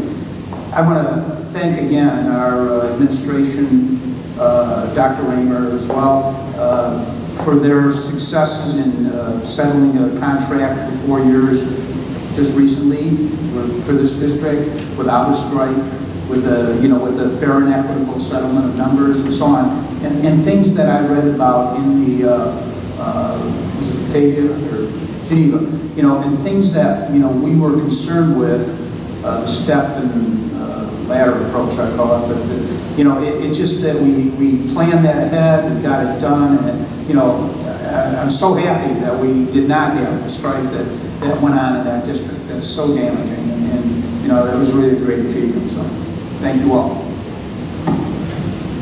Just to that point, you know, thanking also the teachers who worked with us. Right, it was collaborative. It was a partnership. It was a long-term view. That goes such a long way. You know, you watch the news, and I am thankful every time I turn that news on for our teachers, for our administration, and for what goes on in this district. It's amazing. So that collaboration and partnership is awesome. And so thank you to the teachers as well for helping us get it.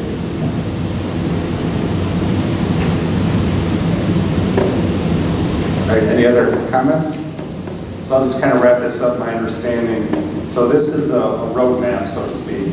It doesn't have all the answers yet, but it's a roadmap that would enable us to make significant investment in our buildings. To kind of get into that capital facility plan, it would enable us to comply with our 3 policies and do it in a manner, at least for the next roughly 4 years, to do without having to add new debt into our charts that are still on the page. Those are the 3 parameters that we would be able to accomplish if we were able to execute this really every year. Every year, this is a decision-making process that has to happen. And there's factors that come into play that we might not know about, that are outside of our district, that influences the state of Illinois, the economy, etc. Okay, any other questions on that? All right, I guess we have discussion items. We have another one of our favorite discussion items, the student fee discussion. Dr. Schuler? Mr. Farley again, he doesn't get to go anywhere. So this is a follow-up last year as we reviewed fees with the board. There was a request as we get ready to review fees this year for some additional information relative to our fees specifically for activity athletic programs. So you're not at the point yet as a board where you have to make a decision around fees, so you have this information early so that you have some time to digest it. No decision being made again around this tonight, but I'm going to let Mr. Farley walk you through the chart that you have in front of you, and then again, you can have a little bit of conversation around it, but the goal tonight was just to kind of get this in front of you so you can start to digest it, and then we'll forecast for you some decision points coming up. Thank you, Dr. Schuler. The packet you have in front of you is, first of all, I'd like to thank the Finance Committee for reviewing the fees a month ago, I believe, or 2 months months ago now, early October, did review and talk a little bit about the fees and what the Board of Education was looking for as relative to fees and athletics and all that activities.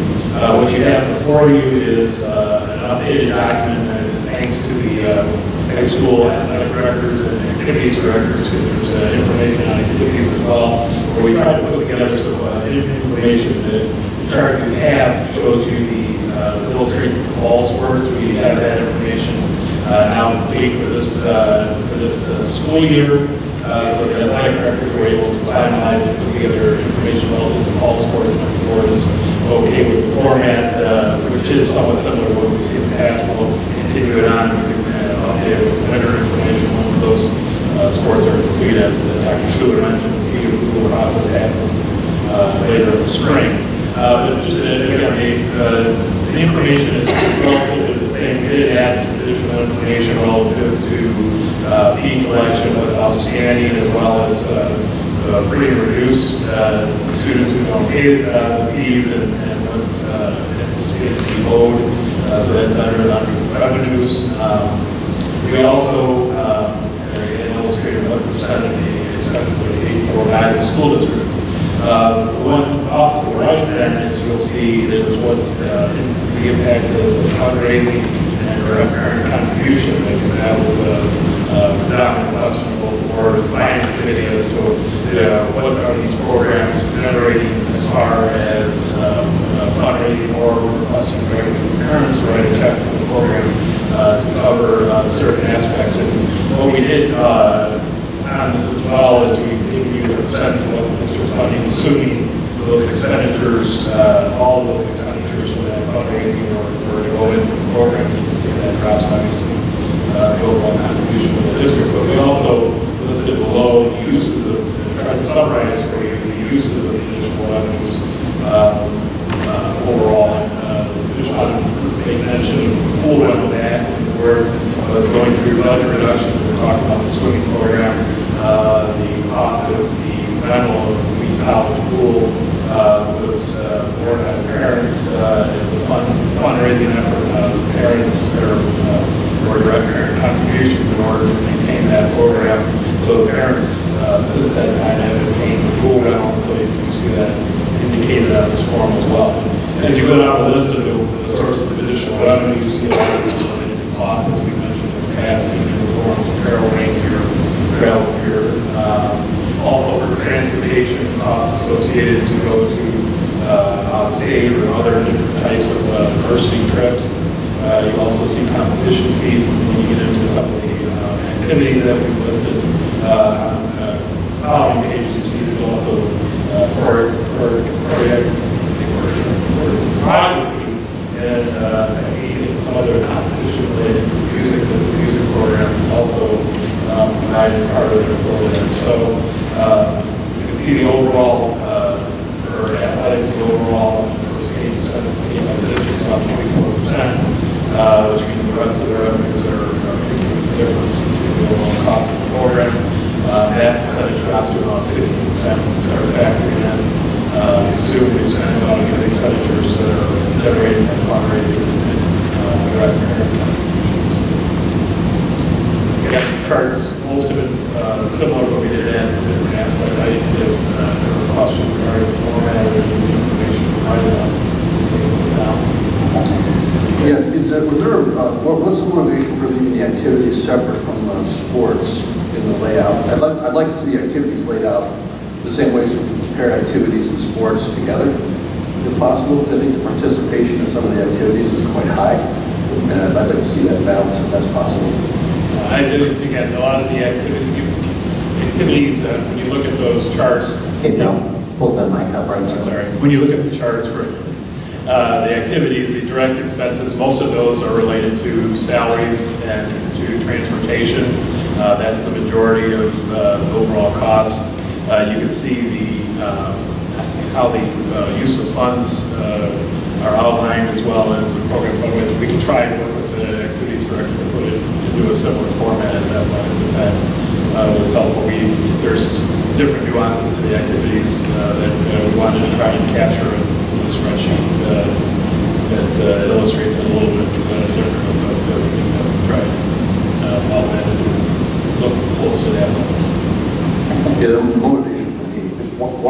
programs I happen to know is the band programs, right? And if you look at the funding for South versus North, it's very different on what the district is paying. But also if you look at the participants, there's a big swing difference in participants. So it'd be interesting to see how that plays out. I'd like to see how it compares also to the sports programs.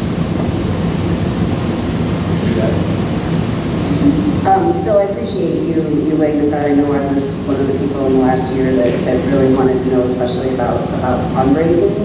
I guess my question that I still have is, what are the expectations for fundraising? Because I think sometimes what the district feels we're saying in terms of fundraising is this is maybe your goal, but I think the message that's being heard from by parents and students is this is required. So I guess what I want to know is, are there any required fundraisers? And if so, what are we asking? Because there are some sports or activities where I'm hearing from parents that, oh, we need to sell $300 worth of these cards, or we need to sell $500 worth of this, and that's the expectation, and the parents are writing the check for the difference because they can't find anyone to do it. Is that an expectation, or is that a suggestion? And how is that message being conveyed? And Chris, I'm going to be very honest with you. I don't think you're ever going to get a complete answer to that. I mean, that's a fair question. I get it.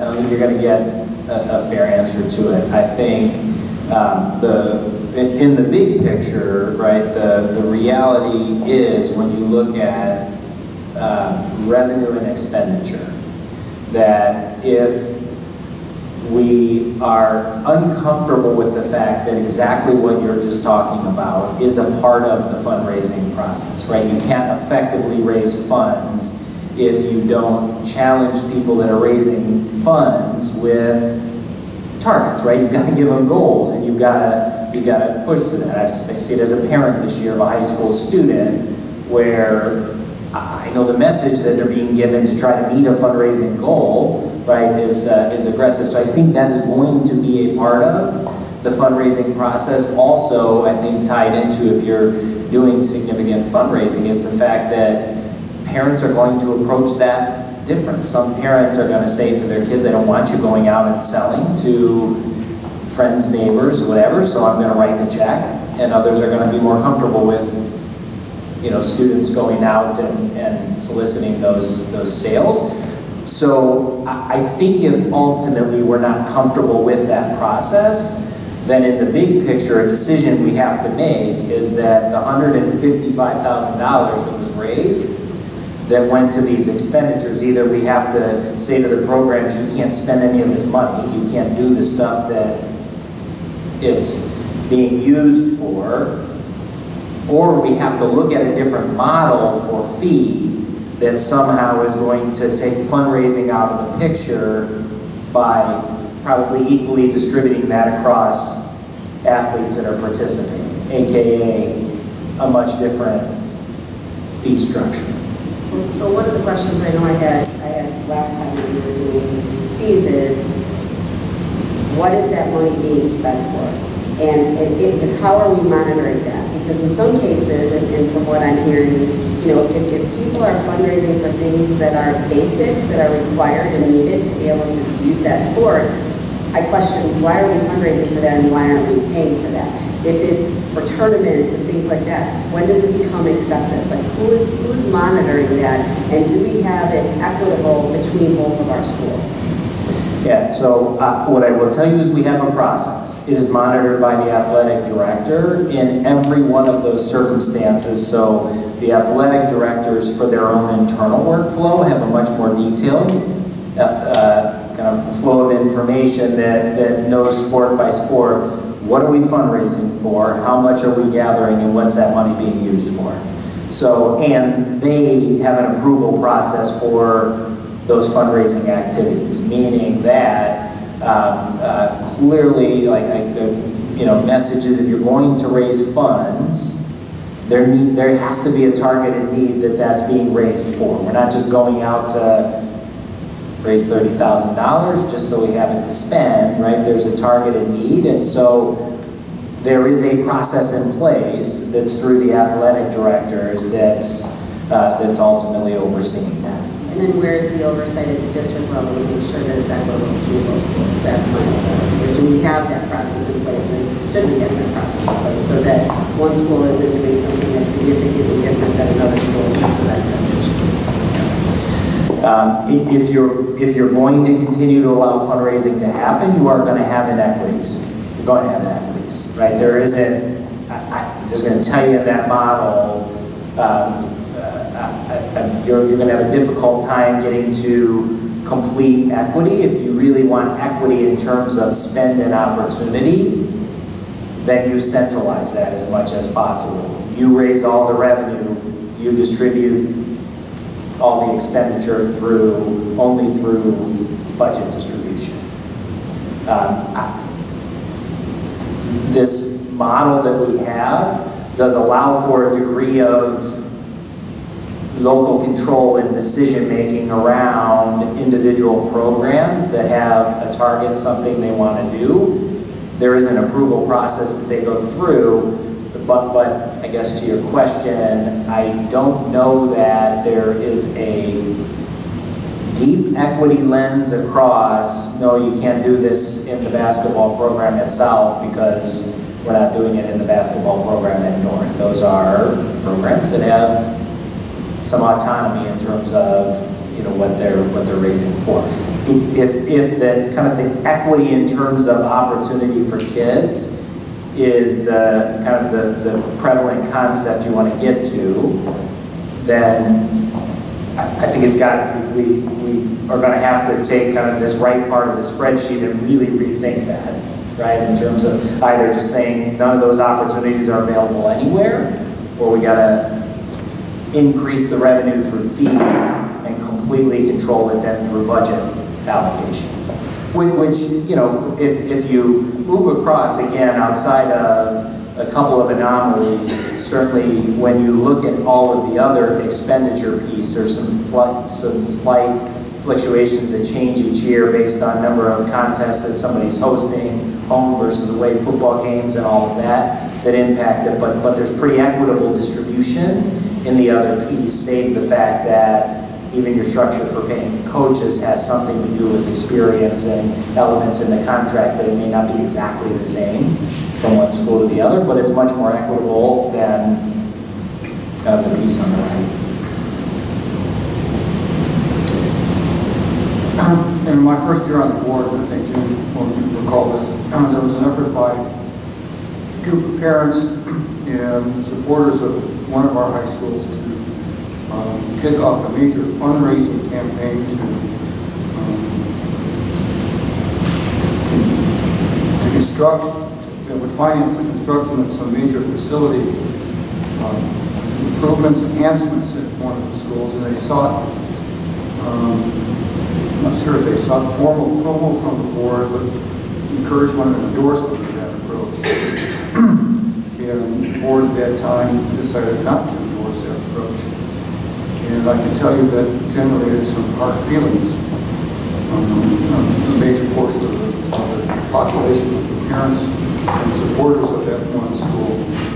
So if there is some thought that somehow we want to adopt a policy of equity and central control, I would encourage that we go through a very extensive community engagement process beforehand, so we hear what our residents feel about that as well, because that experience generates some difficult perspective. Can you help me think through either the unintended consequences or the puts and takes of my personal point of view? So my personal point of view is I don't like when students are asked to sell, and whether it's door-to-door or family members or whatever it might be. It's just a personal point of view. But I am very much in favor of students participating in a fundraising event organized by a coach or some type of district oversight. Does changing a guideline like that have unintended consequences, or just something I haven't thought about?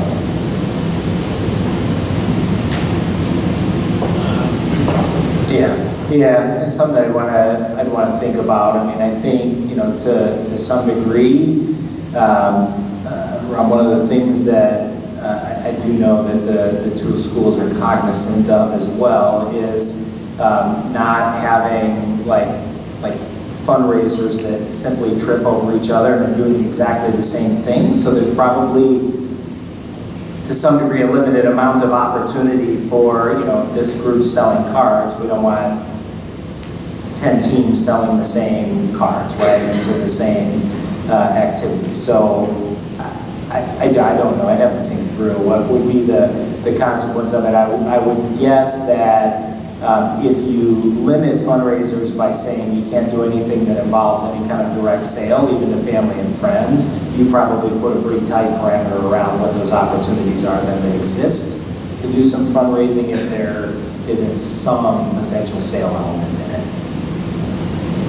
I'd like to, you know, I've seen these numbers. I think the Finance Committee one time was put in charge or had the charge of trying to figure this out and so on. I just, you know, I keep coming back to the same place. I don't, you know, philosophically, on one hand, what's the cost per student, or what are all these charge stones?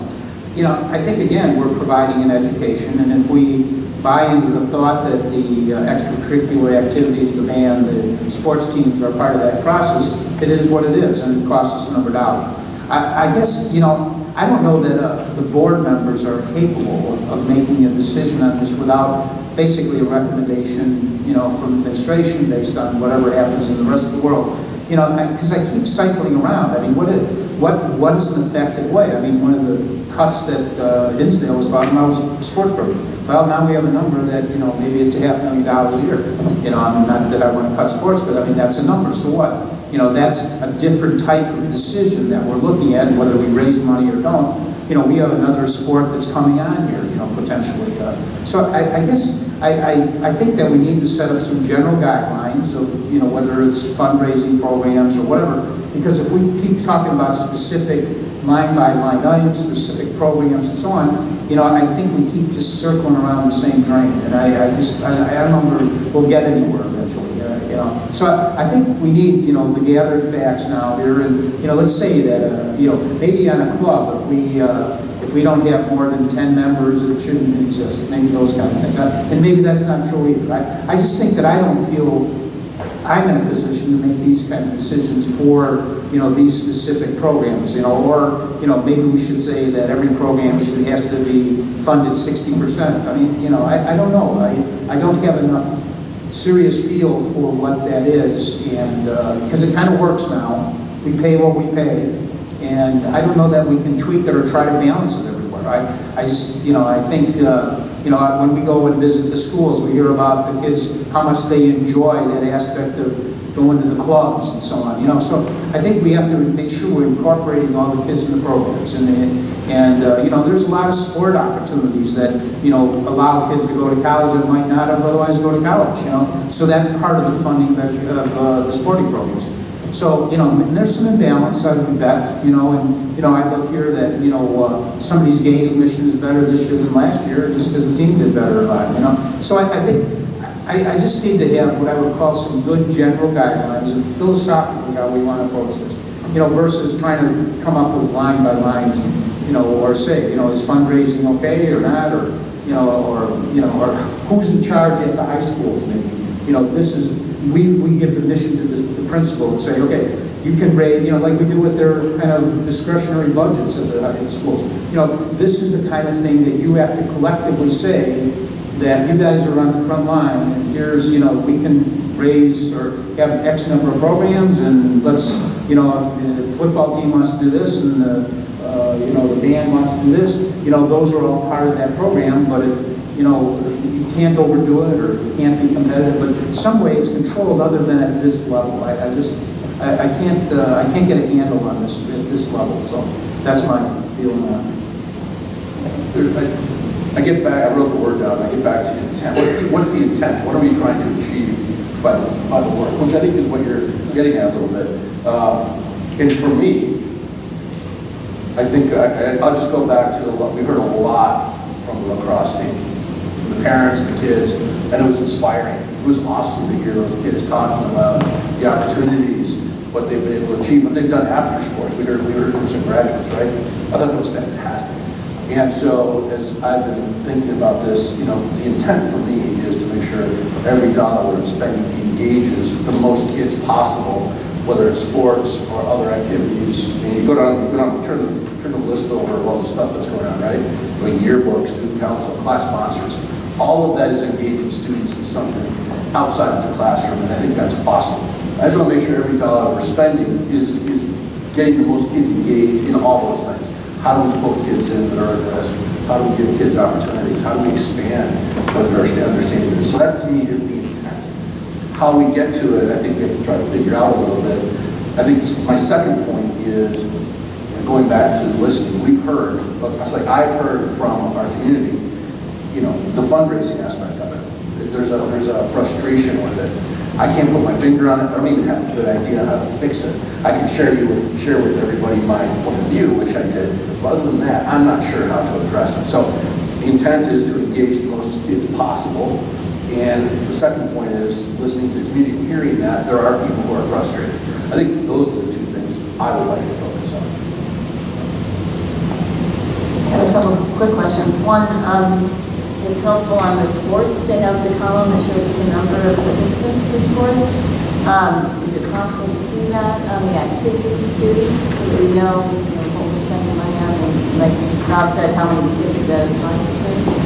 Yeah, we'll try to pull that information together. I think, part of it is some of the clubs, it's just who shows up certain days. So club participation is free, there's no registration. We do have minimum required participation levels, I think, to run clubs, and as is asked as well. So, but yes, we can go back to the student activities directors and see if they can. Some of them will be a lot easier to get than others, but we can definitely try to pull that information together. My other question relates to fundraising, and it makes me wonder if there's some way for all the sports teams at a particular school to collaborate in some way, and the fundraising effort that goes into the athletic program as opposed to the piecemeal of the soccer team does this and the swimming team does that and whatnot. Here in the area, one model that comes to mind, there's a 5K race that goes off every spring called the Human Race, and it's a collaboration among a lot of social service organizations in the area who on their own would be too small to be able to pull off some sort of fundraising athletic event, but they come in and I don't know what the formula is, but depending on how many people come and participate and check off that they want to be supporting your organization, you get some amount of the fees that come back out of it and whatnot. So it just makes me wonder if there's some way to get a little bit more streamlined. I kind of like that what you just said about maybe having a consolidated pot that's directed by somebody, and I'm not sure I want a principal doing that, but or whatever. But that then is allocated amongst the sports. And in that way, you kind of control the activities potentially as well.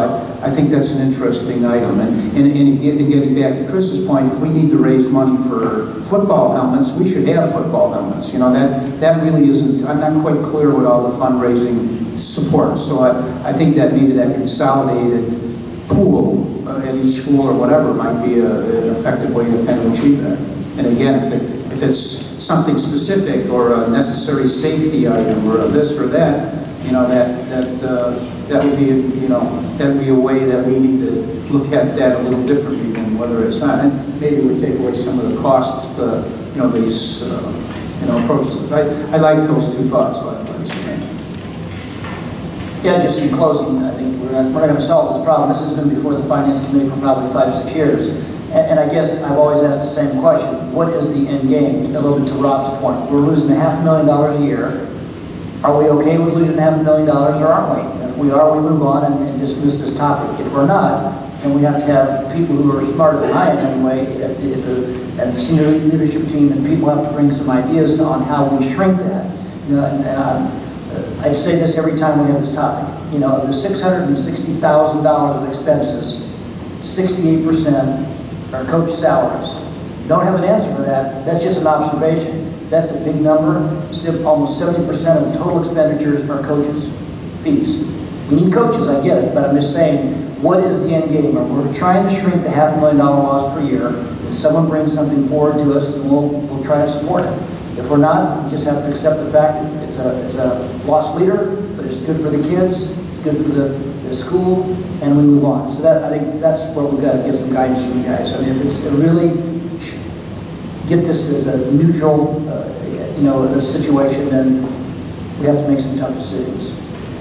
I guess it would challenge us that that's probably a conversation we need to have together, because I'm not initiating this conversation. I'm not suggesting we have this conversation because you try to get to a complete cost neutral point on all activities. I think the part of this conversation started because we did, even going back a couple of years, as we look at the percentage of the cost that the district was underwriting, we accept the fact that there are some costs that increase incrementally over time, whether they be the salaries associated with those that are running the programs, the cost for officials, other purchase services that go up. And so there has to be a point where perhaps what we charge to kids has some reset points as well. So I think we started this conversation around saying, we ought to know what percentage the district is covering, track that over time, and when we start to see that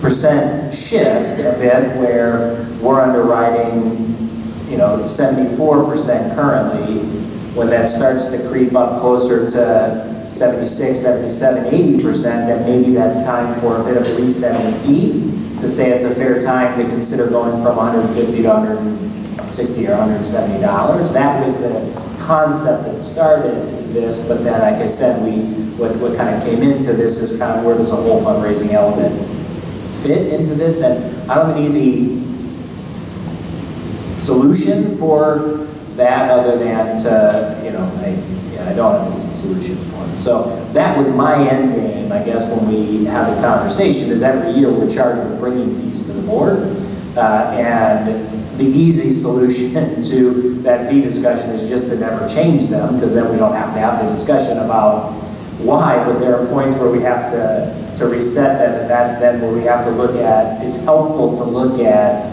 a guiding philosophy so that we're establishing some groundwork for when do we come back and revisit it in the future. And when an opportunity like lacrosse comes up, that may also be an opportunity to say, we phased it in under one model to see that it was sustainable, to see that students would participate, but then at some point, we're either going to leave that out forever on its own model or incorporate it underneath the funding model we have, but then bringing that in and maintaining the 74% piece may also mean we have to reset fees a bit to bring a little bit of revenue in to kind of keep us at the same element. That was the concept that, or the lens, I guess I'd say, I brought to the conversation. But if that matched the interest of the board, or you have a different problem you'd like for us to attack or try to solve, we're happy to do it.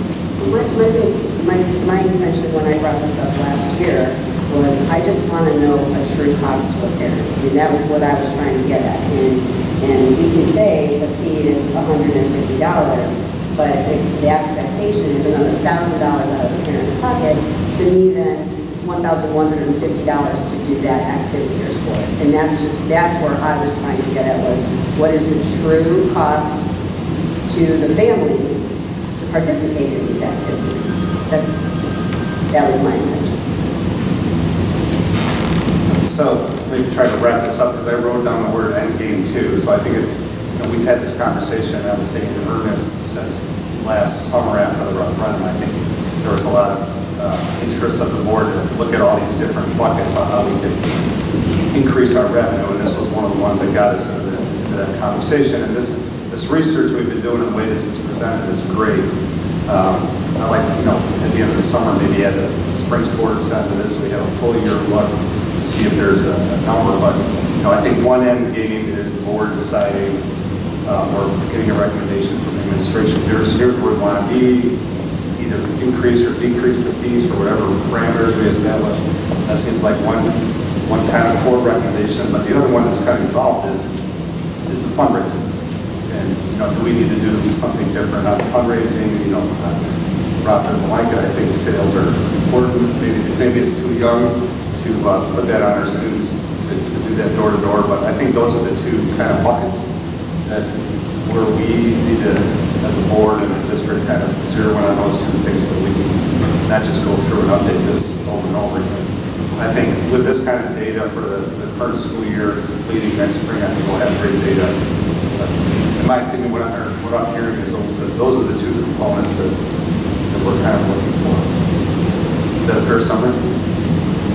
I think it is, but I don't know where the solve comes in that conversation. I keep, we've got data, we could have gone back and done more data. I just, I feel like we have to have maybe with the athletic directors or some conversation to see if there's better input that we can get. I don't know. I don't know that we'll reach a conclusion based on anything that we're talking about there. And I guess the last thing that I mentioned, to bring it to a close, right? So when we're trying to solve a problem, that problem can come from one of two places. Obviously, it comes from my staff bringing to you as a board. We see a need to revamp a model that's not working for us, and here's our recommendation. Or obviously, you as a board, through your community lens, what you're hearing from the constituents you represent, you bring a problem to say the way you're approaching something's not working based on feedback that we're hearing from the community. So I do want to say, just from the inside perspective, well, it's not perfect. We're not bringing to you, I guess, a suggestion that the way that this is being handled isn't working from our perspective.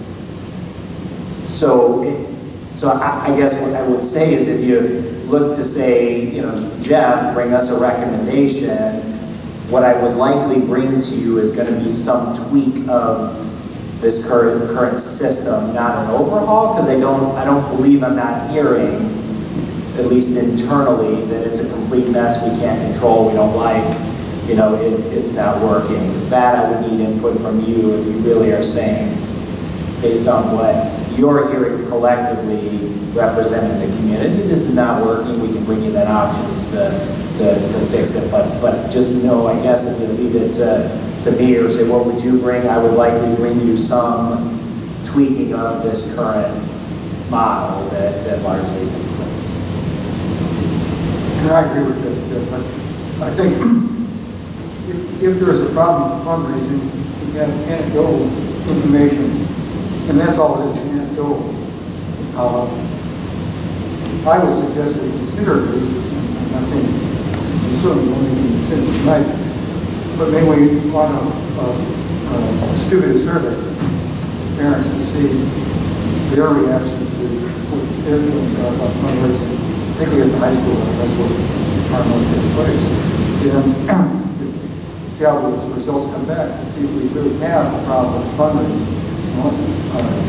I appreciate how valuable all of our community contacts are, but I'm not sure they're comprehensive enough for us to make a decision about whether we really have a problem or not.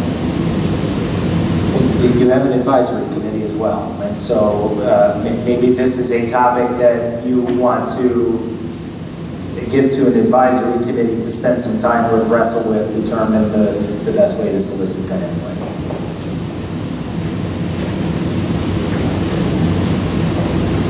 Okay, we have a few written reports on the agenda which are provided for information. There are the monthly financial reports and the FOIA report. There was one FOIA. Got my shortest FOIA report ever. Any questions on those reports? Okay, and then in terms of reports from board members, we have one board committee report attached to the Teaching and Learning Committee event back in November, and I believe the HR Policy Committee met yesterday. No meeting notes out yet. Any other reports from board members? If I may just briefly, I represented our district at the Delegate Assembly at the IASB conference. And I reported in my report about the vote that took place on resolution number 2, which was a resolution to arm teachers and staff, particularly the downstate districts that don't have the luxury of having officers, police officers in the building or nearby, and how that was defeated. That's the second time in the delegate. The first time I was a delegate, the controversial resolution was to whether our lobbyists for the ISB should lobby the General Assembly to modify the curriculum standard for science to allow local control on curriculum for science. In essence, to allow districts to decide whether they want creations part of the science curriculum. And that was a very controversial resolution. I approached our delegate representative yesterday that Councilman is on board governance session yesterday. I would like to pursue, unless there's some real objection, board member approaching the ISB leadership and suggesting that they adopt a protocol that unless the resolution to direct our lobbyists to do something, that ISB lobbyists to do something, doesn't pass by 2/3 majority, that it doesn't pass. It dawned on me that if that resolution number 2 passed by a slim majority, it didn't, but it passed, the lobbyists in Springfield for the ISB would be approaching representatives and senators and saying, the school districts in the state want to have our teachers and staff on, and that would be far from the truth because there was such opposition. So unless somebody has an objection, I'm going to try to approach the leadership of the ISB on my own to see if I can at least get them thinking about changing the protocol for adopting resolutions for. So would that go directly to IASB, or would that go through the 2-page division resolutions? Right now, this would be a campaign, a singular campaign on my part. But I don't know if you're in contact with board members from other districts, and you mention that idea to them and see if there's some feeling about supporting that approach. I give them include that. With the ISB. I've gone, I think it was last summer, I participated in a focus group, and when we have a one district, one vote policy in our state, and so our district with 20 schools and a neighboring district with 1 or 2 schools has the exact same vote. I think what you're saying would help create more of an equity with that as well. So. All for it.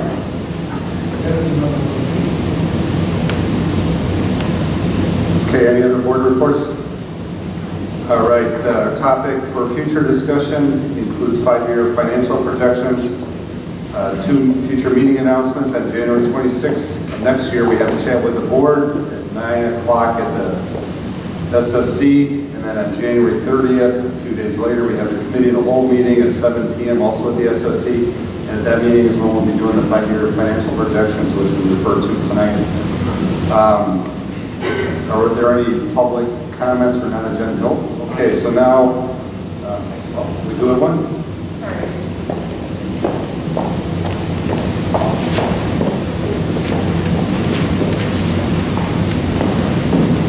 See, Harold, now I have to read that comment here at the end.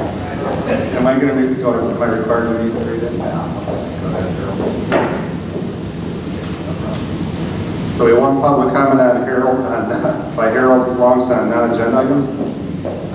Good evening. My name is Harold Longs. I'm a district resident. I just want to talk about the sports and sports fees.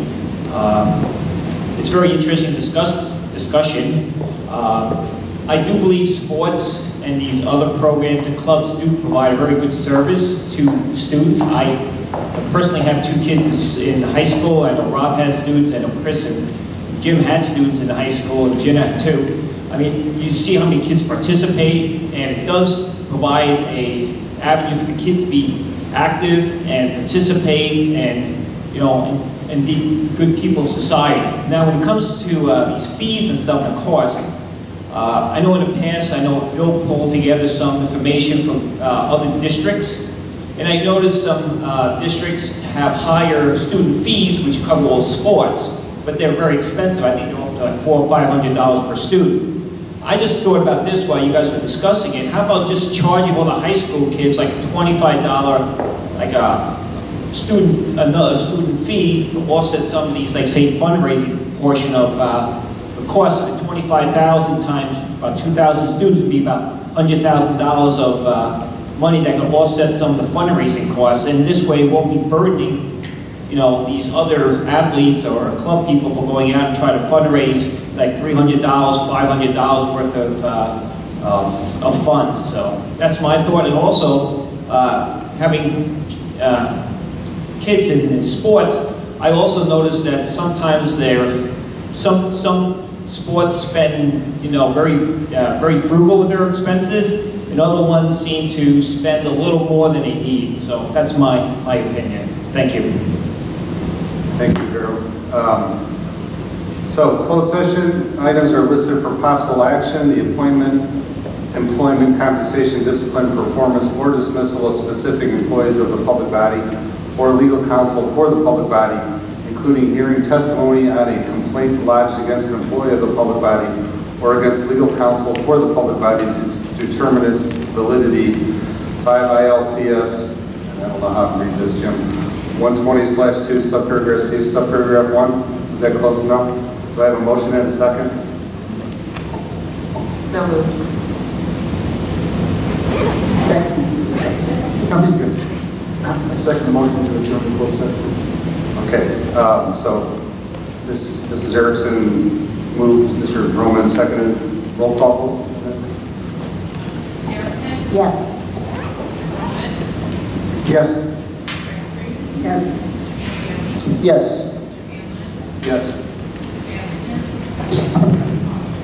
Yes. All right, so I get to this here. All right.